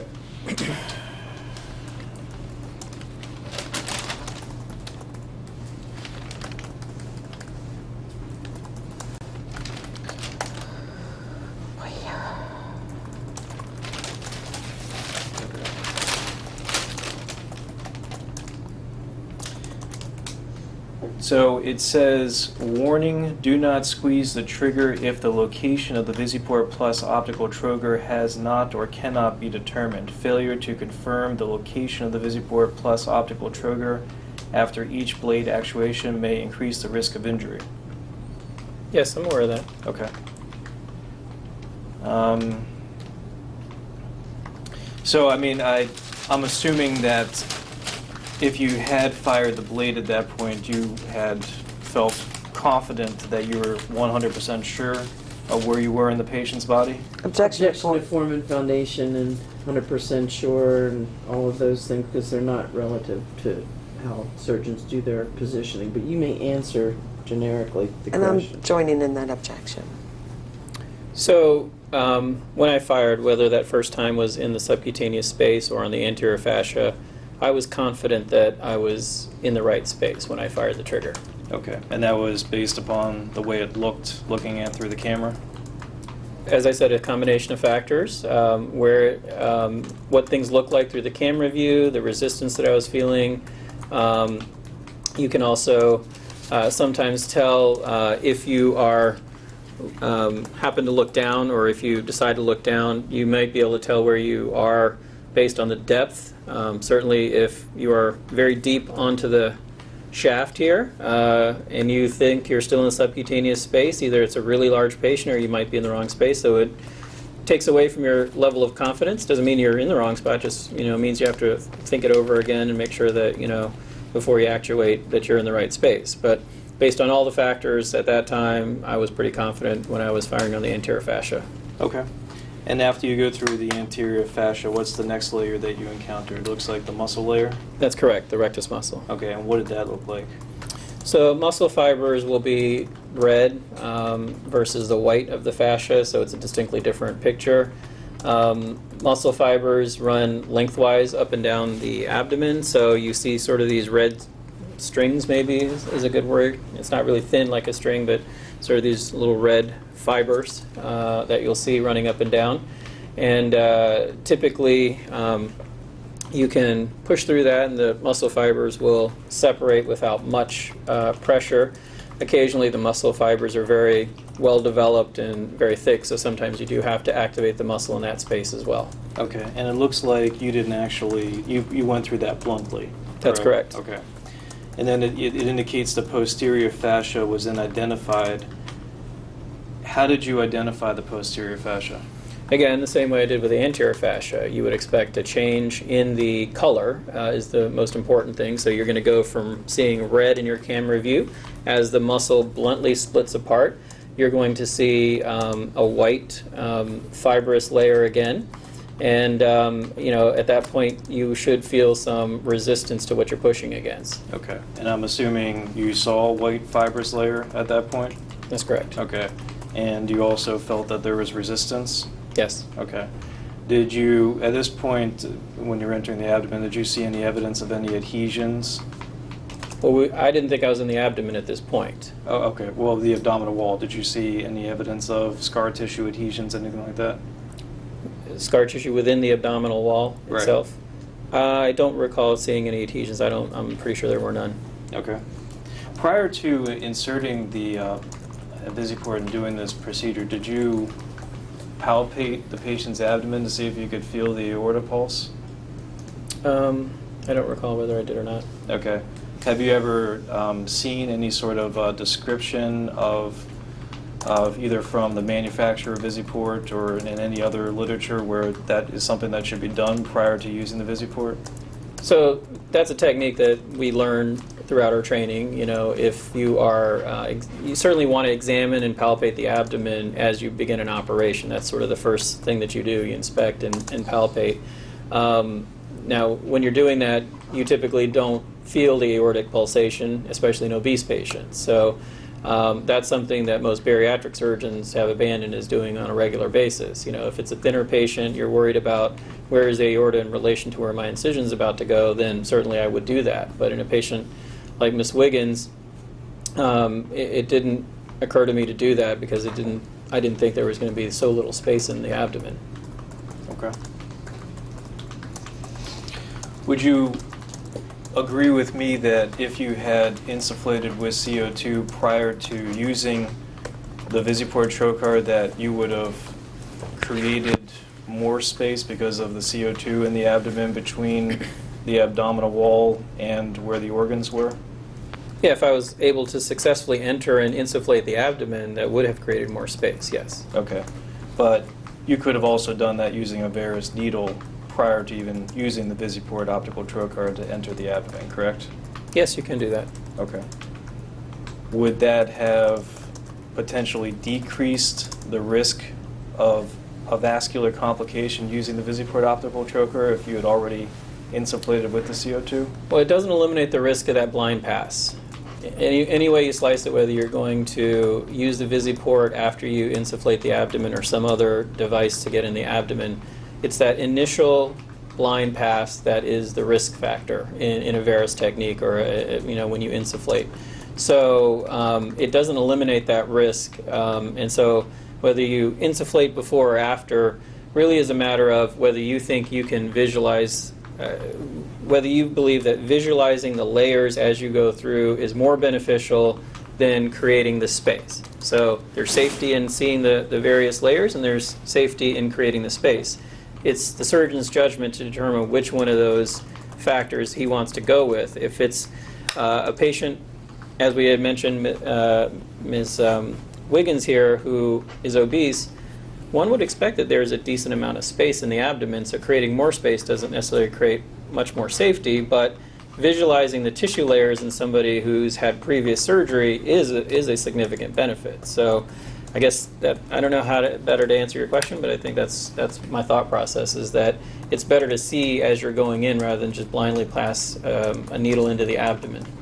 Well, and I understand that's the potential risk using the varus needle, blindly inserting it into the abdomen. But if you had used the varus needle, had insufflated the abdomen, you did not have any sort of complications because of the blind insertion, would the risk of a vascular complication at that point then, after the CO2 insufflation has already been done, be less with the Visiport optical trocar because you had now created that space with CO2?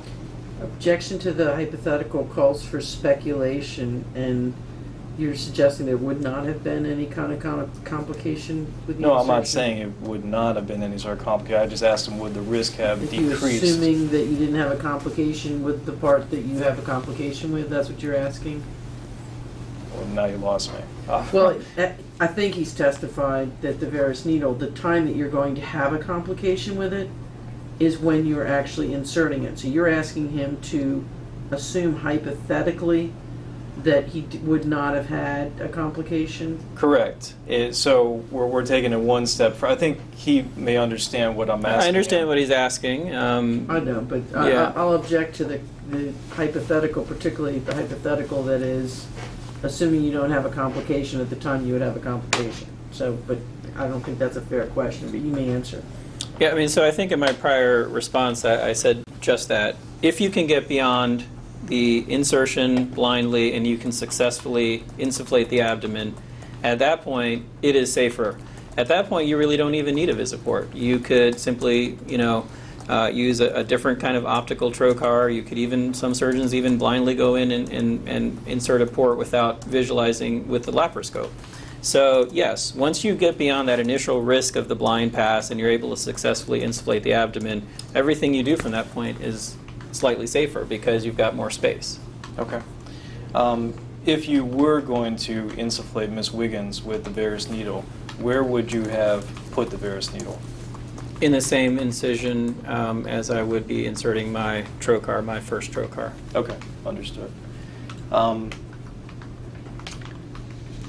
Up until the point where you got to the posterior fascia, how much pressure, if you can recall, did you have to apply to get to that point? Yeah, I recall this case because as soon as we saw the blood, I of course thought back on those types of things. I recall that I did not have to use excessive pressure to get through the tissue layers. This was less pressure, or at the worst, the equivalent pressure to what I would normally apply in getting into the abdomen with this kind of a technique. And when you're entering the abdomen with the trocar, can you tell me, do you go down perpendicular, or is it from an angle? Can you kind of describe how you're using it to enter the abdomen? Generically, or in her case? Well, in her case. In her case, I remember going perpendicular to the abdominal wall. Okay. Is that what you would do in every case, or does your decision whether to go perpendicular change based upon the patient? It changes based Okay. upon the patient. What are the factors that you consider in making that decision? Again, sort of every case is different. If we are doing a case where the patient has a very thick abdominal wall and a perpendicular entry would result in basically the port buried and you don't have much mobility, we're certainly not going to be able to operate on somebody's target anatomy if it's way up here. So in certain cases, you would go through a slightly angulated orientation so that the port will have an angulated approach into the abdomen so that you can put the camera in and see the area that you're going into. In her case, there was nothing that led me to believe that she was going to have a really thick abdominal wall that we needed to go through.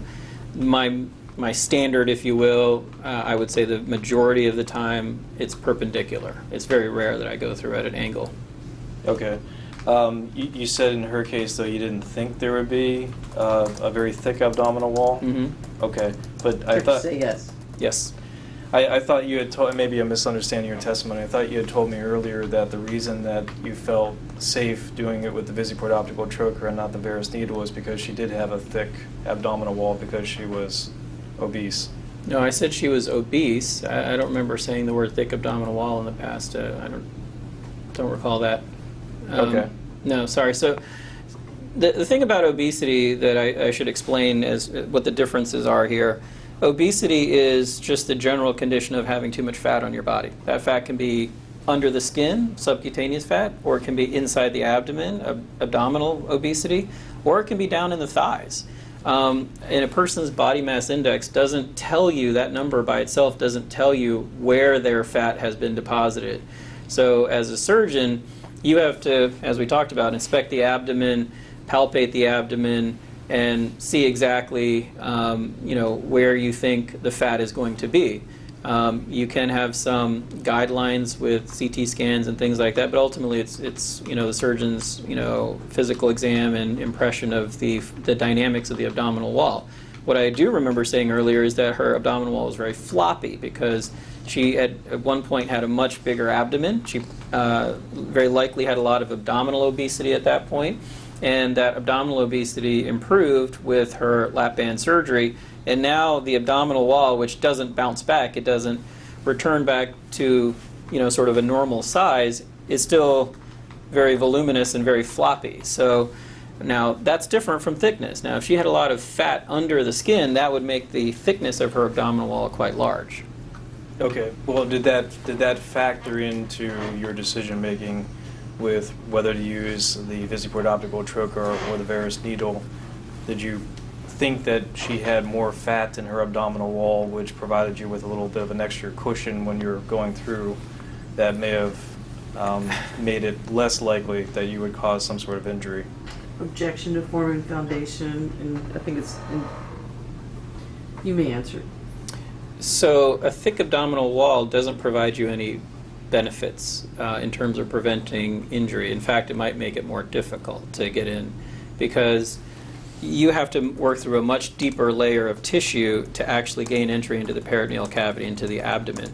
And by doing that, you may actually, again, the tissue has solid and fluid components, so as you're going in, you may be pushing that thick abdominal wall down towards the back of the abdomen and get closer to the organs in the back, such as the aorta and vena cava. In fact, a thin abdominal wall is one of the easiest ways to get in because you can simply get in through those layers very, very quickly without, much resistance.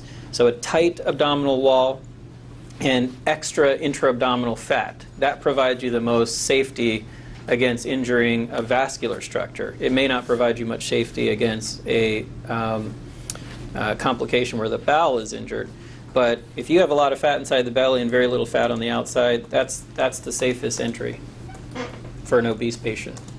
Okay. So it looks like, according to your note, you said the posterior fascia was unidentified and we fired the visiport 2 times to attempt to divide the fascia. Okay. At the time you fired the visiport, I'm assuming you believe that you had properly identified where you were in the patient's body? That's right. I felt like at that point we were looking at in the camera view, we were looking at the posterior fascia. Okay.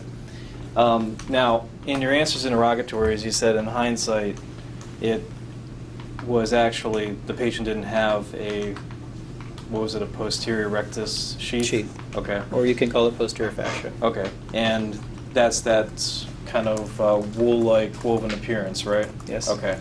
And that the aortoiliac, that looks similar to a posterior rectus sheath, correct? That's correct. Okay.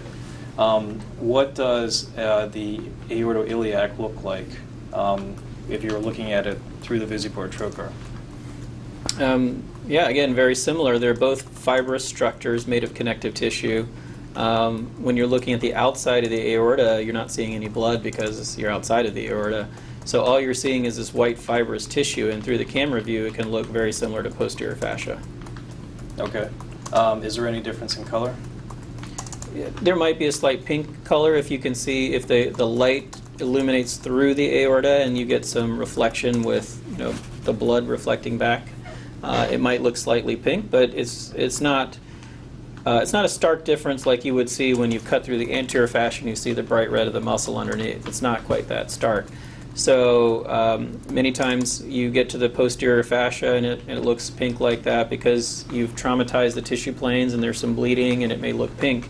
So there's no real definitive way of knowing if you're right on top of the aorta. Is there a light that's at the end of the laparoscope that's kind of shining through the visiport as you're going through the different layers? Yes, as I described earlier, the camera comes through here.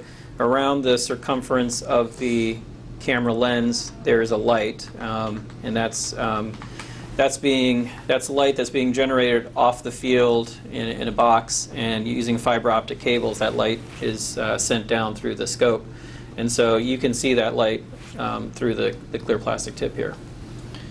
And this may vary by patient, and you can tell me if it does, but on average, how many times do you typically have to fire the blade to get through the posterior fascia?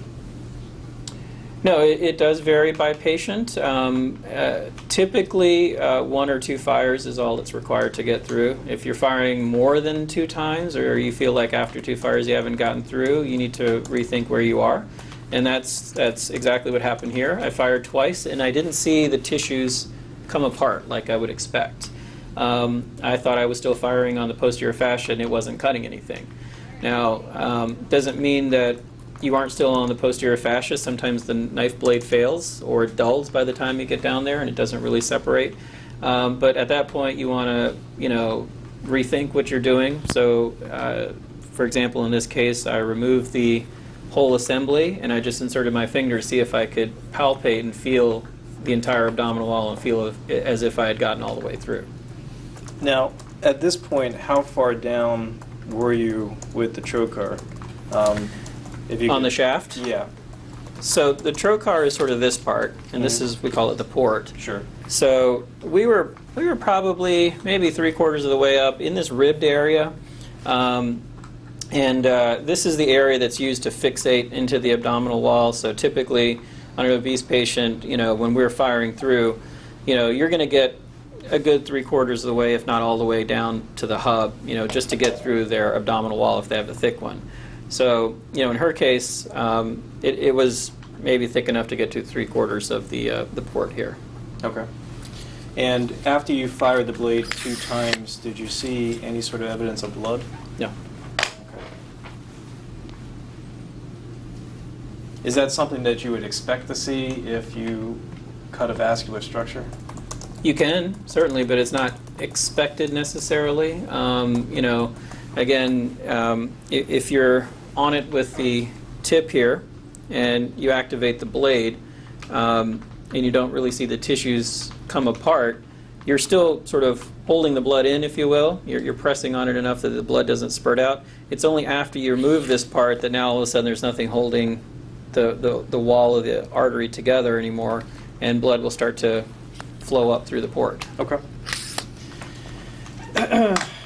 So he said, unfortunately, we were not able to divide the fascia, and I was unclear as to the exact positioning of the port. I removed the port camera and inserted my index finger to see if we had entered the peritoneal cavity. The inserting of the index finger, is that something that you've done in the past? Yes. Okay. And what is it that you were expecting to feel or find by inserting your index finger? Well, it's sort of like inserting your finger into a box, maybe. Once you're in, you should be able to curl your finger back up and feel the inside of the abdomen. You should be able to sweep your finger back and forth. In the abdominal wall, everything is so tight that you're not going to be able to wiggle your finger around at all. It just will simply go through the hole that you've created. But once you're actually into the abdomen, you can feel a free space in there. And in fact, you can curl your finger up and hook the abdominal wall, and you should be able to feel that you're inside. And palpation is, of course, a common part of medical practice. And so surgeons know how to palpate the abdominal wall and know if they're through it and into the abdomen. Okay. And even with you putting the finger in, though, you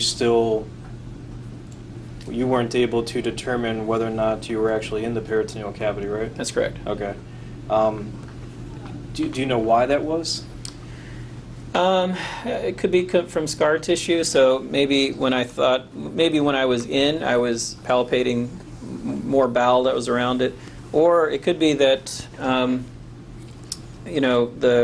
the hole that was created, the track that was created. Let me remove that. The track that was created was right on top of the vascular structures, the aorta and the IVC, and so putting my finger in would have allowed me to palpate those structures, and so that would have felt like posterior fascia. I wouldn't have felt like it's a free space in there.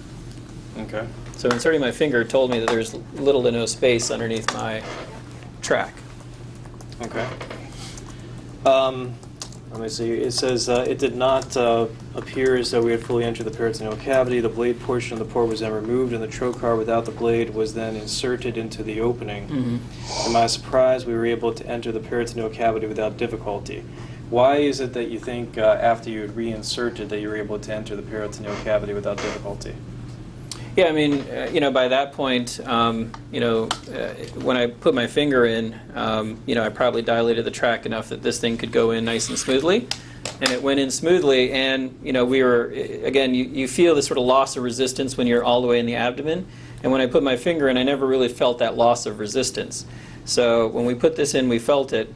Why it happened the second time and not with my finger, to be honest with you, I don't really have a good answer as to why. When I palpated with my finger, I didn't feel that sort of loss of resistance and I could move around. But as soon as we put this in, I could tell we were in. It was freely mobile inside the abdomen. Okay. And so we decided to insufflate the abdomen. The next step really is to confirm that we are in the abdomen by putting the camera through here to see if indeed we are seeing abdominal contents, organs inside the abdomen. But before we could get to that step, we connected the tubing, opened this up, and blood is flowing out of this. Okay. And I'm assuming at that point you knew that there was some sort of vascular complication. Yes. Okay. And where was the vascular complication? It was at the junction of the aorta and the right iliac artery. Okay. And can you just, I realize this is not a 100% accurate picture, but could you just put an X where that was? And again, I will object because there's no way of knowing exactly where, but I will let you have the generic where. I understand, and I think I had said on the record that it's not obviously 100% accurate. Yeah, so I can point, I can put an arrow, I guess. It's sort of right here. At the junction of the aorta and that right-sided iliac artery. Okay. Now, were you turning the trocar? I mean, I know you said you had entered perpendicular, but... We never changed angles. We kept going down perpendicular. Sorry to interrupt. Okay. No, that's okay.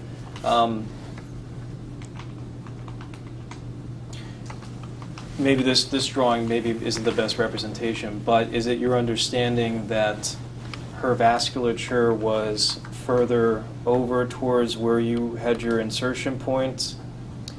Yeah, in hindsight, I think it was further over, but the more important thing, I think, is the fact that even though when you're looking at an abdomen and you say, okay, incision here, that's just relative to the outside. What's going on relative to the inside is impossible to determine. So if you have this against, let's say, something, I don't know, like Jell-O or maybe even a different texture, this thing moves around. Even though you're smack dab in the center of your incision in the whole complex can move around. Mm-hmm. And sometimes it's hard for you to know exactly where in space that is. You know where you are relative to the incision, you know where you are relative to the depth of the abdominal wall, but where that abdominal wall is in relation to the underlying organs is sometimes hard to say.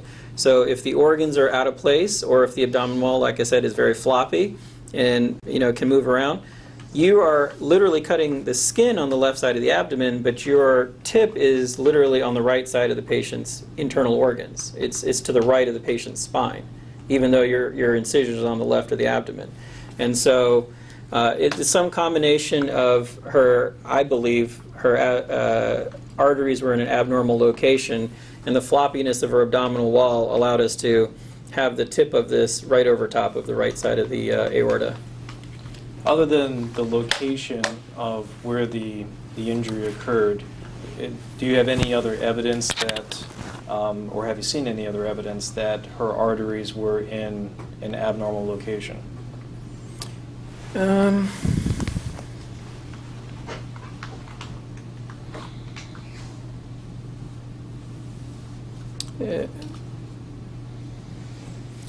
do have a recollection that there was either a study or some physical exam finding during the operation where it looked like her arteries were angulated, where they were in an odd shape, but I'd have to look through the medical record to exactly find it. But it's my general recollection after reviewing the record that the arteries were not exactly where they should be. Okay.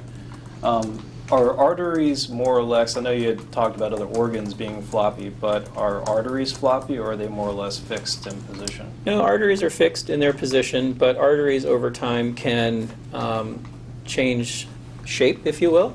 So when you're born, they're straight arteries, like the aorta is a straight artery, and the iliacs come out, at a particular angle, and they're straight.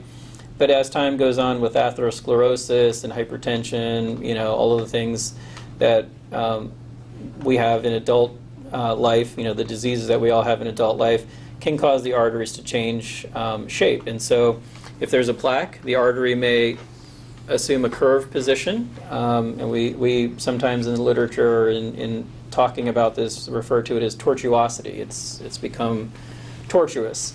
Or it's just simply that it's at an angle that's steeper than what we're used to seeing. And it may be that's a congenital problem too, but typically we see it more often just as a part of the aging process. The vessels over time. But in the moment of an operation, you wouldn't expect it to be flopping around. Okay. If the insertion point had been higher up on the left side and further to the left, would there have been less of a risk of vascular injury? Objection to form and foundation, you may answer in hindsight or prospectively. Well, I guess let's do prospectively first, then I'll ask you in hindsight. So again, it's always about trade-offs. While you you will reduce the risk of a vascular complication if you were to have it further up and further to the left, but you're much more likely to have an injury to the underlying stomach, spleen, or small intestine in that higher position. Okay. And I'm assuming you would say the same thing retrospectively about this particular patient as well, correct? Yeah, retrospectively, I would say that it would be a lower risk of vascular injury. And while I would never know if I would have ended up puncturing the bowel or the stomach, knowing what I know now that her abdomen is relatively free of adhesions, that would have been a safe place to go in. Okay. And I understand this is obviously retrospectively, but would you, now knowing what you know about this patient, would you have chosen a different insertion point? Knowing that if you use this insertion point, there would have been this complication. Right. I'm going to object. I don't think you're saying that if you knew he'd use a different insertion point, he wouldn't have a complication? No. What I'm asking is, knowing what he now knows, obviously having been inside her abdomen and knowing what's obviously transpired because of where he went in, would he have chosen a different insertion point? Counsel, of course he wouldn't want to hurt.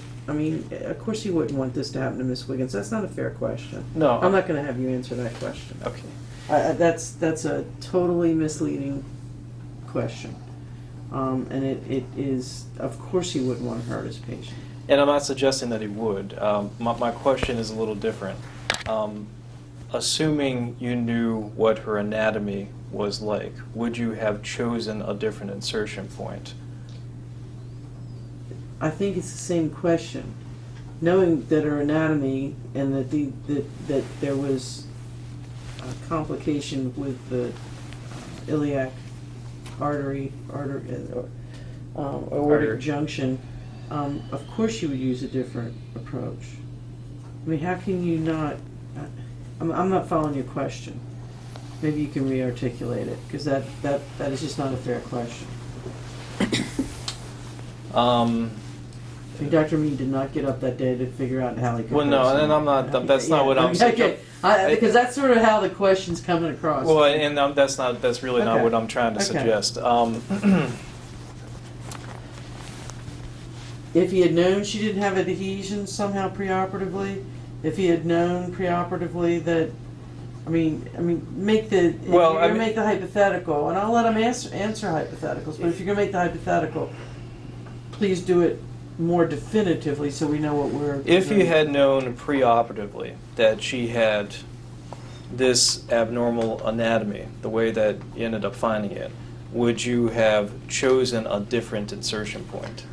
Are you saying all right, so let's define what you mean by the different anatomy. The location of the vessels, the fact that there wasn't posterior fascia. I need you to articulate exactly what would be different, and then I will let him answer the question. Right, and I think those were the two things that you had identified that you thought were abnormal. There was no posterior fascia, and also that the vasculature was in an abnormal position, correct? Well, I said more than that. I said that she had a floppy abdominal wall, where, and you sort of know that intraoperatively, but knowing the significance of how floppy it was, I guess the only way I can answer your question is only a fool would do the same thing, knowing that there's going to be a complication. There's no way that you would do that.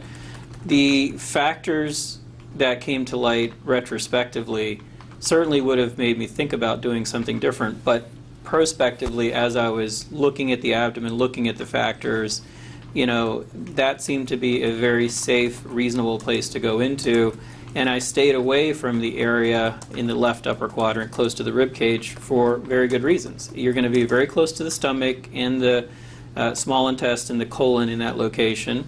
You're going to be way too close to your operative field, so you're not going to be able to see any of the anatomy and be able to perform your operation successfully. And in the worst of cases, if the liver's in that area, you're going to fire your trocar right through the liver. So I went into the place where I felt I could gain access to do the operation that I was planning to do in a safe fashion. That's sort of the only thing I can say. I would never do anything knowing that it was going to lead to a complication.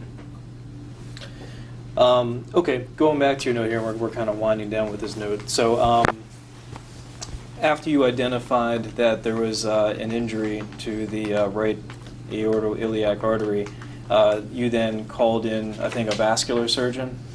Is that right? Let's see here.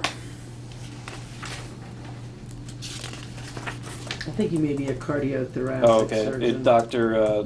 Saying? Singh? Is he a cardiothoracic surgeon? He calls himself cardiovascular surgeon. Okay. So yes, we opened the abdomen. Well, the first thing we did was we got as much control of the bleeding as we could by applying pressure to the area. And then we were able to expose the area. Mm-hmm. Was this after she No. was opened? This is after she was open, yeah. So we, Okay. Right. Yeah. So we So- might have jumped one step right. ahead. So you open, got control, and let anesthesia know that we had this complication and they could expect blood loss, and so that they could prepare their resuscitation efforts. And once we found that, it says here, once we identified, ultimately we were able to isolate a portion of the iliac artery which was injured, and that's when we call for the vascular surgeon. Okay. And it looks like you were there assisting the vascular surgeon, correct? Yes. Okay. And it looks like the vascular surgeon identified first that there was some sort of injury to the anterior side of the vessel? Yes. Okay. And that was repaired? Yes. Okay. And then at that point, you didn't see any further evidence of bleeding? That's correct. Okay. At that point, did you palpate any of the arteries downstream to make sure that there was good flow before you proceeded on with removal of the lap band? Yes. Okay. And at that point, there was good flow? Yes. Okay. And then the way that the note reads, after you removed the lap band, you noticed after palpating those vessels again. First of all, why did you palpate the vessels again? I just wanted to make sure everything was done correctly. Okay. And at that point, you had noticed that it appeared like there wasn't good flow. That's correct. Okay. And then what did you do next? We asked Dr. Zeng to come back in and reevaluate. Okay. And what did he do after he reevaluated the patient? He concurred with my finding that there was poor flow in the iliacs on both sides. Okay. And I guess then what was the next step after that? Could I refer to his note? Sure. I think he removed the sutures that he initially placed and re-explored the area. Let me just check here.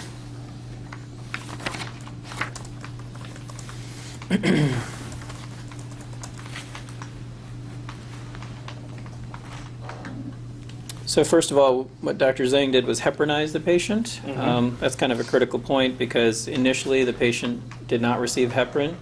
Normally when you're going to occlude blood flow to prevent clotting of the other vessels downstream, you would place the patient on heparin, and heparin is an anticoagulant to help the blood continuously flow so that clots don't form. So this time, knowing that he was going to have to do more extensive exploration, he heparinized the patient, and then says proximal control was obtained on the aorta above the iliac and then below the kidney hilum. Okay. You're not critical of Dr. Zeng for not heparinizing the patient the first time he made the repair, correct? Objection, I think that would be outside of his level of expertise. Which I think you're asking him an expert opinion beyond what he did and what he knows. So you can answer if you have an opinion one way or the other, but if that's outside of your expertise, then you need to advise counsel. I mean, as a general surgeon, we're exposed to some vascular surgery, but I'm not a vascular surgeon, and the specialty of vascular surgery has specialized quite a bit since I was in training. What he did, the initial repair, looked very reasonable. He controlled the bleeding, and we palpated the vessels, and we didn't actually clamp the aorta. We just simply did the repair while blood was still flowing. So at that point, I thought it was reasonable to not heparinize the patient. So I don't have any criticism of Dr. Zhang's repair technique, and I don't feel like I'm really qualified to make a criticism. Okay. And you can tell me, once again, this might be outside of your expertise, but I have to ask the question because some of the things that you just raised. Would not heparinizing the patient with the first repair have led in any way to having to do the second repair? Same objection, but you may answer. Objection to form foundation, cause for speculation. You may answer. I'm sorry. Of course you can answer. Yeah, it's really outside my area of expertise. I don't know what indications you must heparinize a patient for and which one you don't. You know, anytime a patient is hypotensive, they can develop clotting, so it wouldn't just be one factor whether you heparinized or didn't heparinize. There certainly would be multiple factors that might lead to clotting. You know, I really couldn't say whether it led to him having to go back and do something the second time. Okay. And how much blood did Miss Wiggins lose? I think you had that noted. We estimated 3 liters. Okay. How many liters of blood are in the human body on average? 5 or 6. Okay. Would you classify this as a significant amount of blood loss? Yes. Okay. What was her condition like after you made the second repair? Well, I can tell you her condition changed 2 times. It changed obviously immediately after we opened, and she lost a lot of blood very quickly. She was hypotensive and unstable at that time. But after we had completed the first repair, the blood loss had stopped and anesthesia was able to resuscitate the patient. So she had become more stable at the beginning of the second repair. Her condition didn't change again after we decided to do the second repair. So she remained stable throughout that repair. Okay. And I know you saw her at various points in time, you know, while she was still at Southern Maryland Hospital, correct? Yes. Okay. Was she intubated? Yes, she was. Okay. Do you remember how long she was intubated for? I don't recall at this time. Okay. When you saw her, do you remember whether or not... And just for the record, so it's not, I don't think she was intubated the entire time. The way the answer came across, was she intubated the entire time? She was not intubated the entire time. She was intubated... Because you did have discussions with her, and I just want to make sure you're aware of it. No, I'm aware of it. I just Okay. wanted to know what his answer was. Just the way the answer came out, it sounded like, when you said, was she intubated at that time, I think so, but I Okay. didn't want it to be misread or misconstrued that she was intubated the whole time. Okay, well, that's why I asked you whether or not how long she was intubated, and you said you didn't know for sure. I don't know for sure, but I know that it was more than 24 to 48 hours because we would have expected her to be extubated by that point. Okay. It was 11 days? That sounds right. Okay. Now, during that period of time, you saw her on several occasions, and I'm assuming you've done examinations on patients before where you identified whether or not there was any sort of response to pain. Have you? Yes. Okay. Do you remember whether or not during that 11-day period you recall her having any sort of response to pain? No, the times that I saw her, she was always on sedation, so she was basically in an induced coma. So her responses to pain would be altered, and I never got the impression that she was in pain during that time. If another doctor had noted something like that in a note that the patient did have a response to pain during that period of time, would you have any reason to dispute that? Objection, cause for speculation. I mean, without looking at the note, I can't say that I have reason to dispute it, but, you know. Give me 1 second.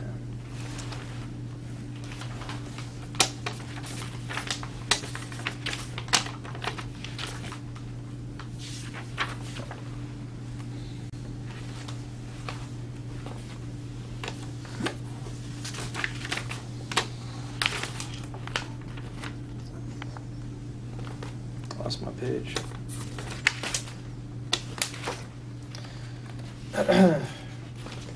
Would you mind if we take a short break? Yeah, why don't we do that, because that might allow me to find where I am in this record. We were going off the record. The time was 12:54 p.m. We're back on the record. The time is 12:59 p.m. All right, doctor. I don't know because my pages are numbered differently, I think, but I don't know. There's a note that's on December the 18th, 2013, by a Dr. David Hayek. Hayek? Yeah. Okay. Um, I could probably find it in the Southern Maryland records. It's in the ICU, I assume? Yeah. Is it in ICU? Mm-hmm. So Southern Maryland Hospital. Look at the That would be notes, though, right? Is it progress notes? It is a dictated it progress says note? it's a consultation report. Okay. Consults 9. Well, there's really, I mean, you can look at it if you want to. I mean, it's really one thing. Why don't If you you just wanna show me the yours. page? Right. And maybe Well, we'll look at it that way. So it says, Well, let him look at it so you Okay. can look at it in context. it's really the underlined section there.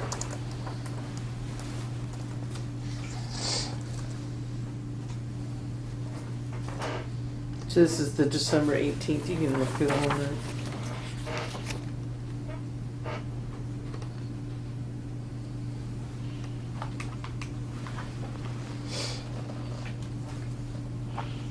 Okay. Okay.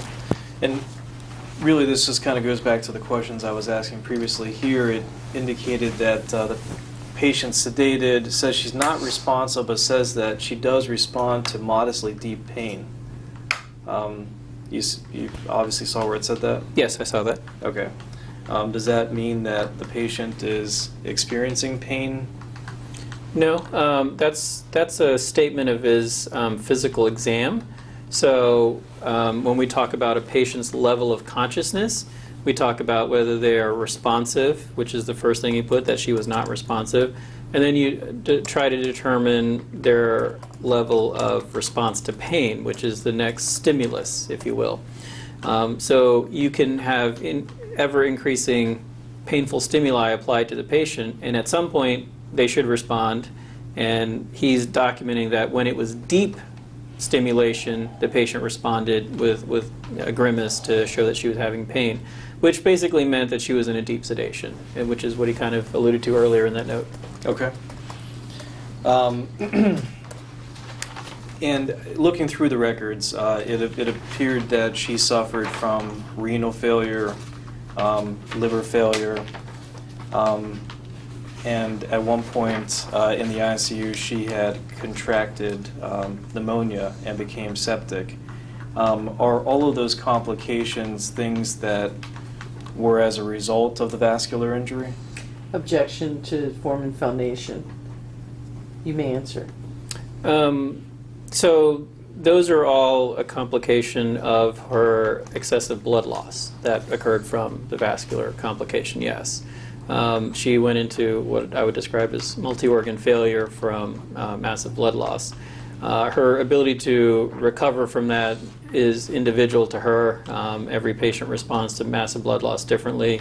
In her case, she had all those complications. Okay. I know at some point she ended up receiving cryoprecipitate, fresh frozen plasma, and packed red blood cells. Was the need for that because of the blood loss as well? I can't really be sure about that. I think I'd have to leave that opinion to the hematologist because she also had pre-existing blood disorder, ITP, and that may have contributed because once you're in a state of distress, that pre-existing condition can kick in, and that may have led to her requiring, more blood products than would be expected. What is ITP? It means immune thrombocytopenic purpura. It's essentially a condition where your immune system chews up your body's platelets. Okay. Was she suffering any sort of active problems from that prior to her coming in on December the 10th, 2013? Not that I'm aware of, no. Can massive blood loss exacerbate ITP? I think so.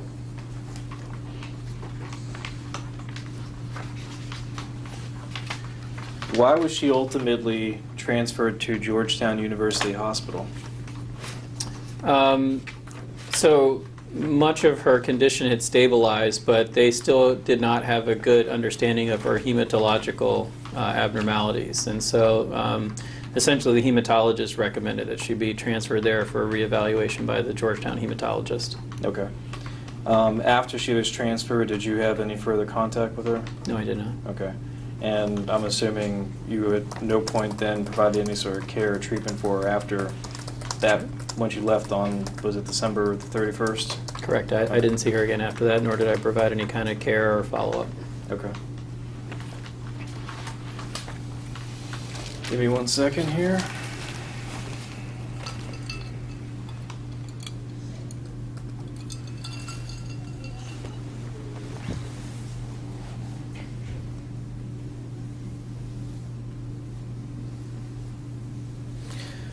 One of the warnings on the Visiport insert, and I'm sorry, I'm not sure if I know what year this insert is from. It was provided to me by counsel. Do you know what year this insert is from? It's a current one. It came from a current Visiport. Okay.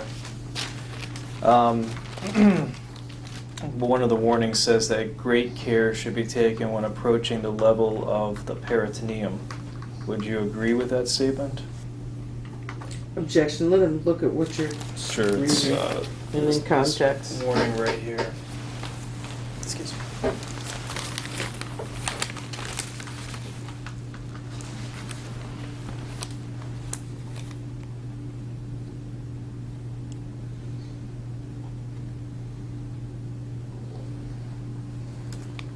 So, could you repeat your question for me?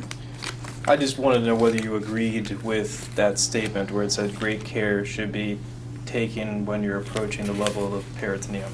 Objection to forming foundation, but you may answer. I think you need to take great care throughout an operation, not just when you reach the peritoneal cavity. So, you know, I don't think that that's out of bounds. That's certainly part of the operation, but I take great care throughout the entire surgery. Do you have any idea why it is that the manufacturer of the Visiport trocar would be warning about that in their insert? Objection, form foundation calls for speculation. I'm not a Same lawyer, you objection, are. but you may answer. I mean, I'm not a lawyer, you guys are. I'm sure there's reasons they have to put that in there. But as a surgeon, you proceed with any operation, big or small, with great care. Okay. Another warning is failure to monitor the depth of the entry of the Visiport plus optical trocar may result in continued blunt or sharp dissection after the instrument has entered the body cavity, increasing the risk of injury to internal structures. Would you agree with that warning? Again, those warnings all sound reasonable. Would you also agree with the warning that says do not apply excessive pressure to the Visiport optical trocar? Yeah, I believe I testified earlier that, you know, you have to avoid putting excess pressure because that can increase the risk of injury. Okay. And you don't believe that you applied excessive pressure in this case? No, I don't.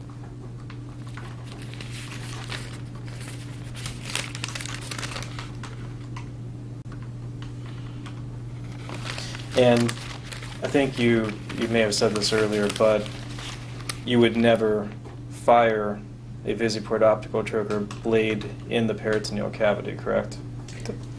Objection. If to you forming- knew you were in the There peritoneal you go. cavity. Objection to forming foundation. You may answer. Yes, if I felt I was already in the peritoneal cavity, you would no longer use the blade, so it's not advisable to use it. Have you? So you've been using the Visiport. Sorry, this is old stuff. You've been using the Visiport optical trocar for several years, correct? Yes. Okay. How many times have you caused an injury to the vasculature while using the Visiport optical trocar? Objection to forming foundation and admissibility ultimately, but you may answer. I join in her objection. I only know of that one other time, which is the case that's pending. Okay. Do you remember, and I don't want to know anything else about the case, but all I want to know is what part of the vasculature was injured in that case?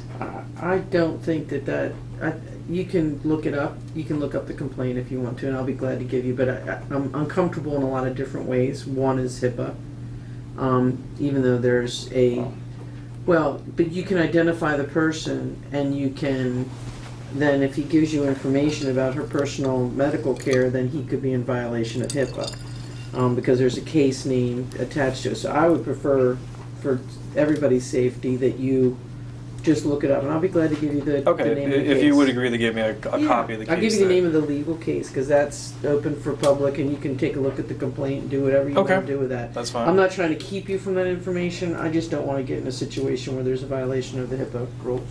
Okay. And I appreciate your... Sure. Are you able to provide me the copy of the complaint today?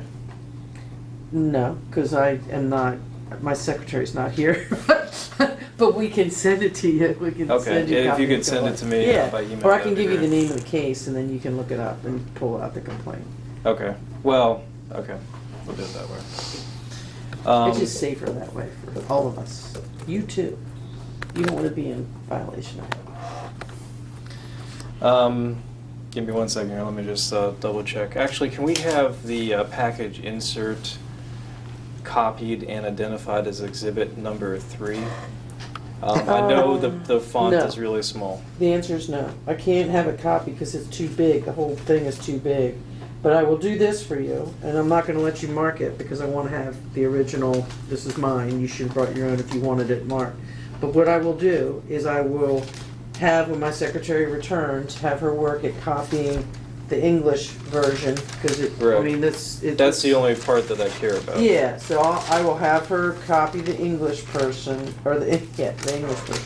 We'll have her copy the English portion of it, and then I will send it to you. And I'll Okay. put that on the record, but I'm not gonna let you mark it, and I have no ability, I can tell you right now, I have no ability to copy this. And that's who would have to do it right now would be me. Right. And I don't know how to do a document like this that's this small. But I can tell you I'm going to work on 2 things, copying it and making it bigger so we can read it. Okay, fair enough. How's that? But I'll give you a copy of what is here. Okay? All right. Sounds good. I think those are all the questions I have. All right, Doctor, I just have one. We were looking at this document that we were talking about with a really small print. Yes. What does it say about insufflation and use of this device with or without insufflation?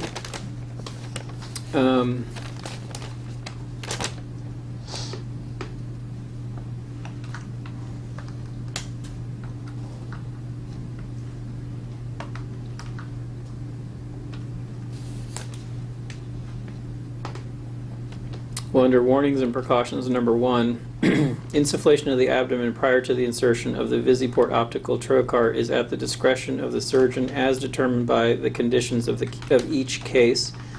The potential for abdominal adhesions or anatomical abnormalities should be considered before using this device without first establishing pneumoperitoneum. Okay. Now, based on your training and experience with this device, and the information that's been provided to you over the years from other surgeons, from the representatives that sell this device, what is your understanding as to whether or not insufflation is a required prerequisite to the use of this device? And my understanding is that is not a required prerequisite. In fact, the design of the device is such that it allows a surgeon to safely enter the abdomen by visualizing the tissue layers and not actually insufflating the abdomen as would be done but with a blind pass from a Verus needle. All right, and in this case, if a blind pass had been done with a Verus needle, it would have been at the same location that you would have inserted the trocar? Yes. Is that correct? And what would have happened if we'd had a blind pass of the Verus needle and there was insufflation and that needle went into the same location that the trocar did, which is the junction of the iliac crest? What would have happened? Objection, calls for speculation. You may answer. I don't think I'm pretty confident that the patient would have died because we would have given her a massive air embolism. Okay. Been much worse for her.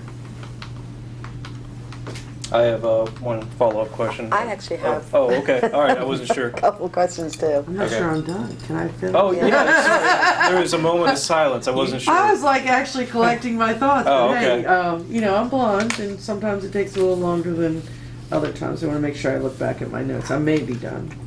And why would there have been the potential of an air embolism? Well, again, Explain the process.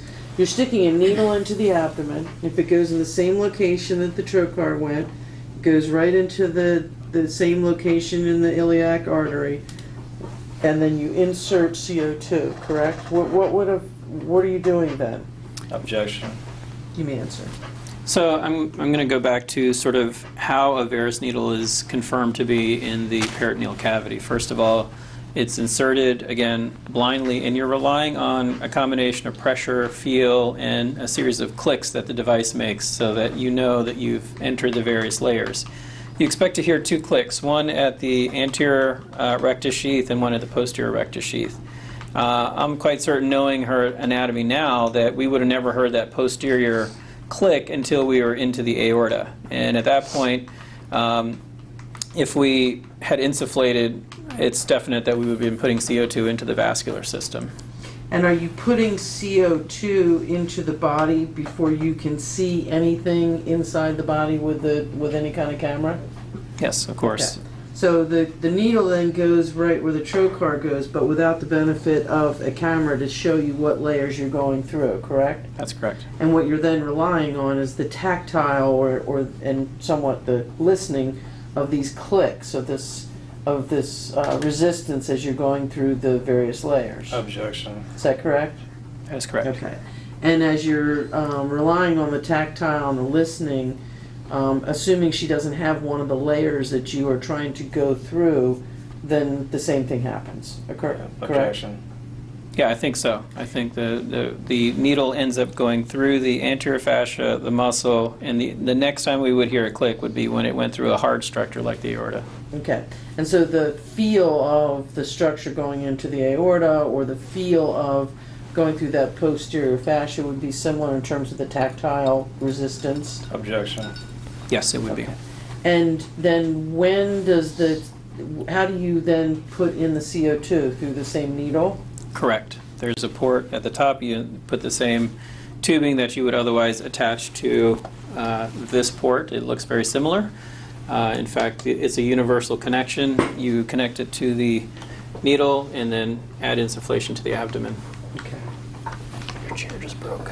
Did it? It's okay. We'll send you a charge for that. Just kidding.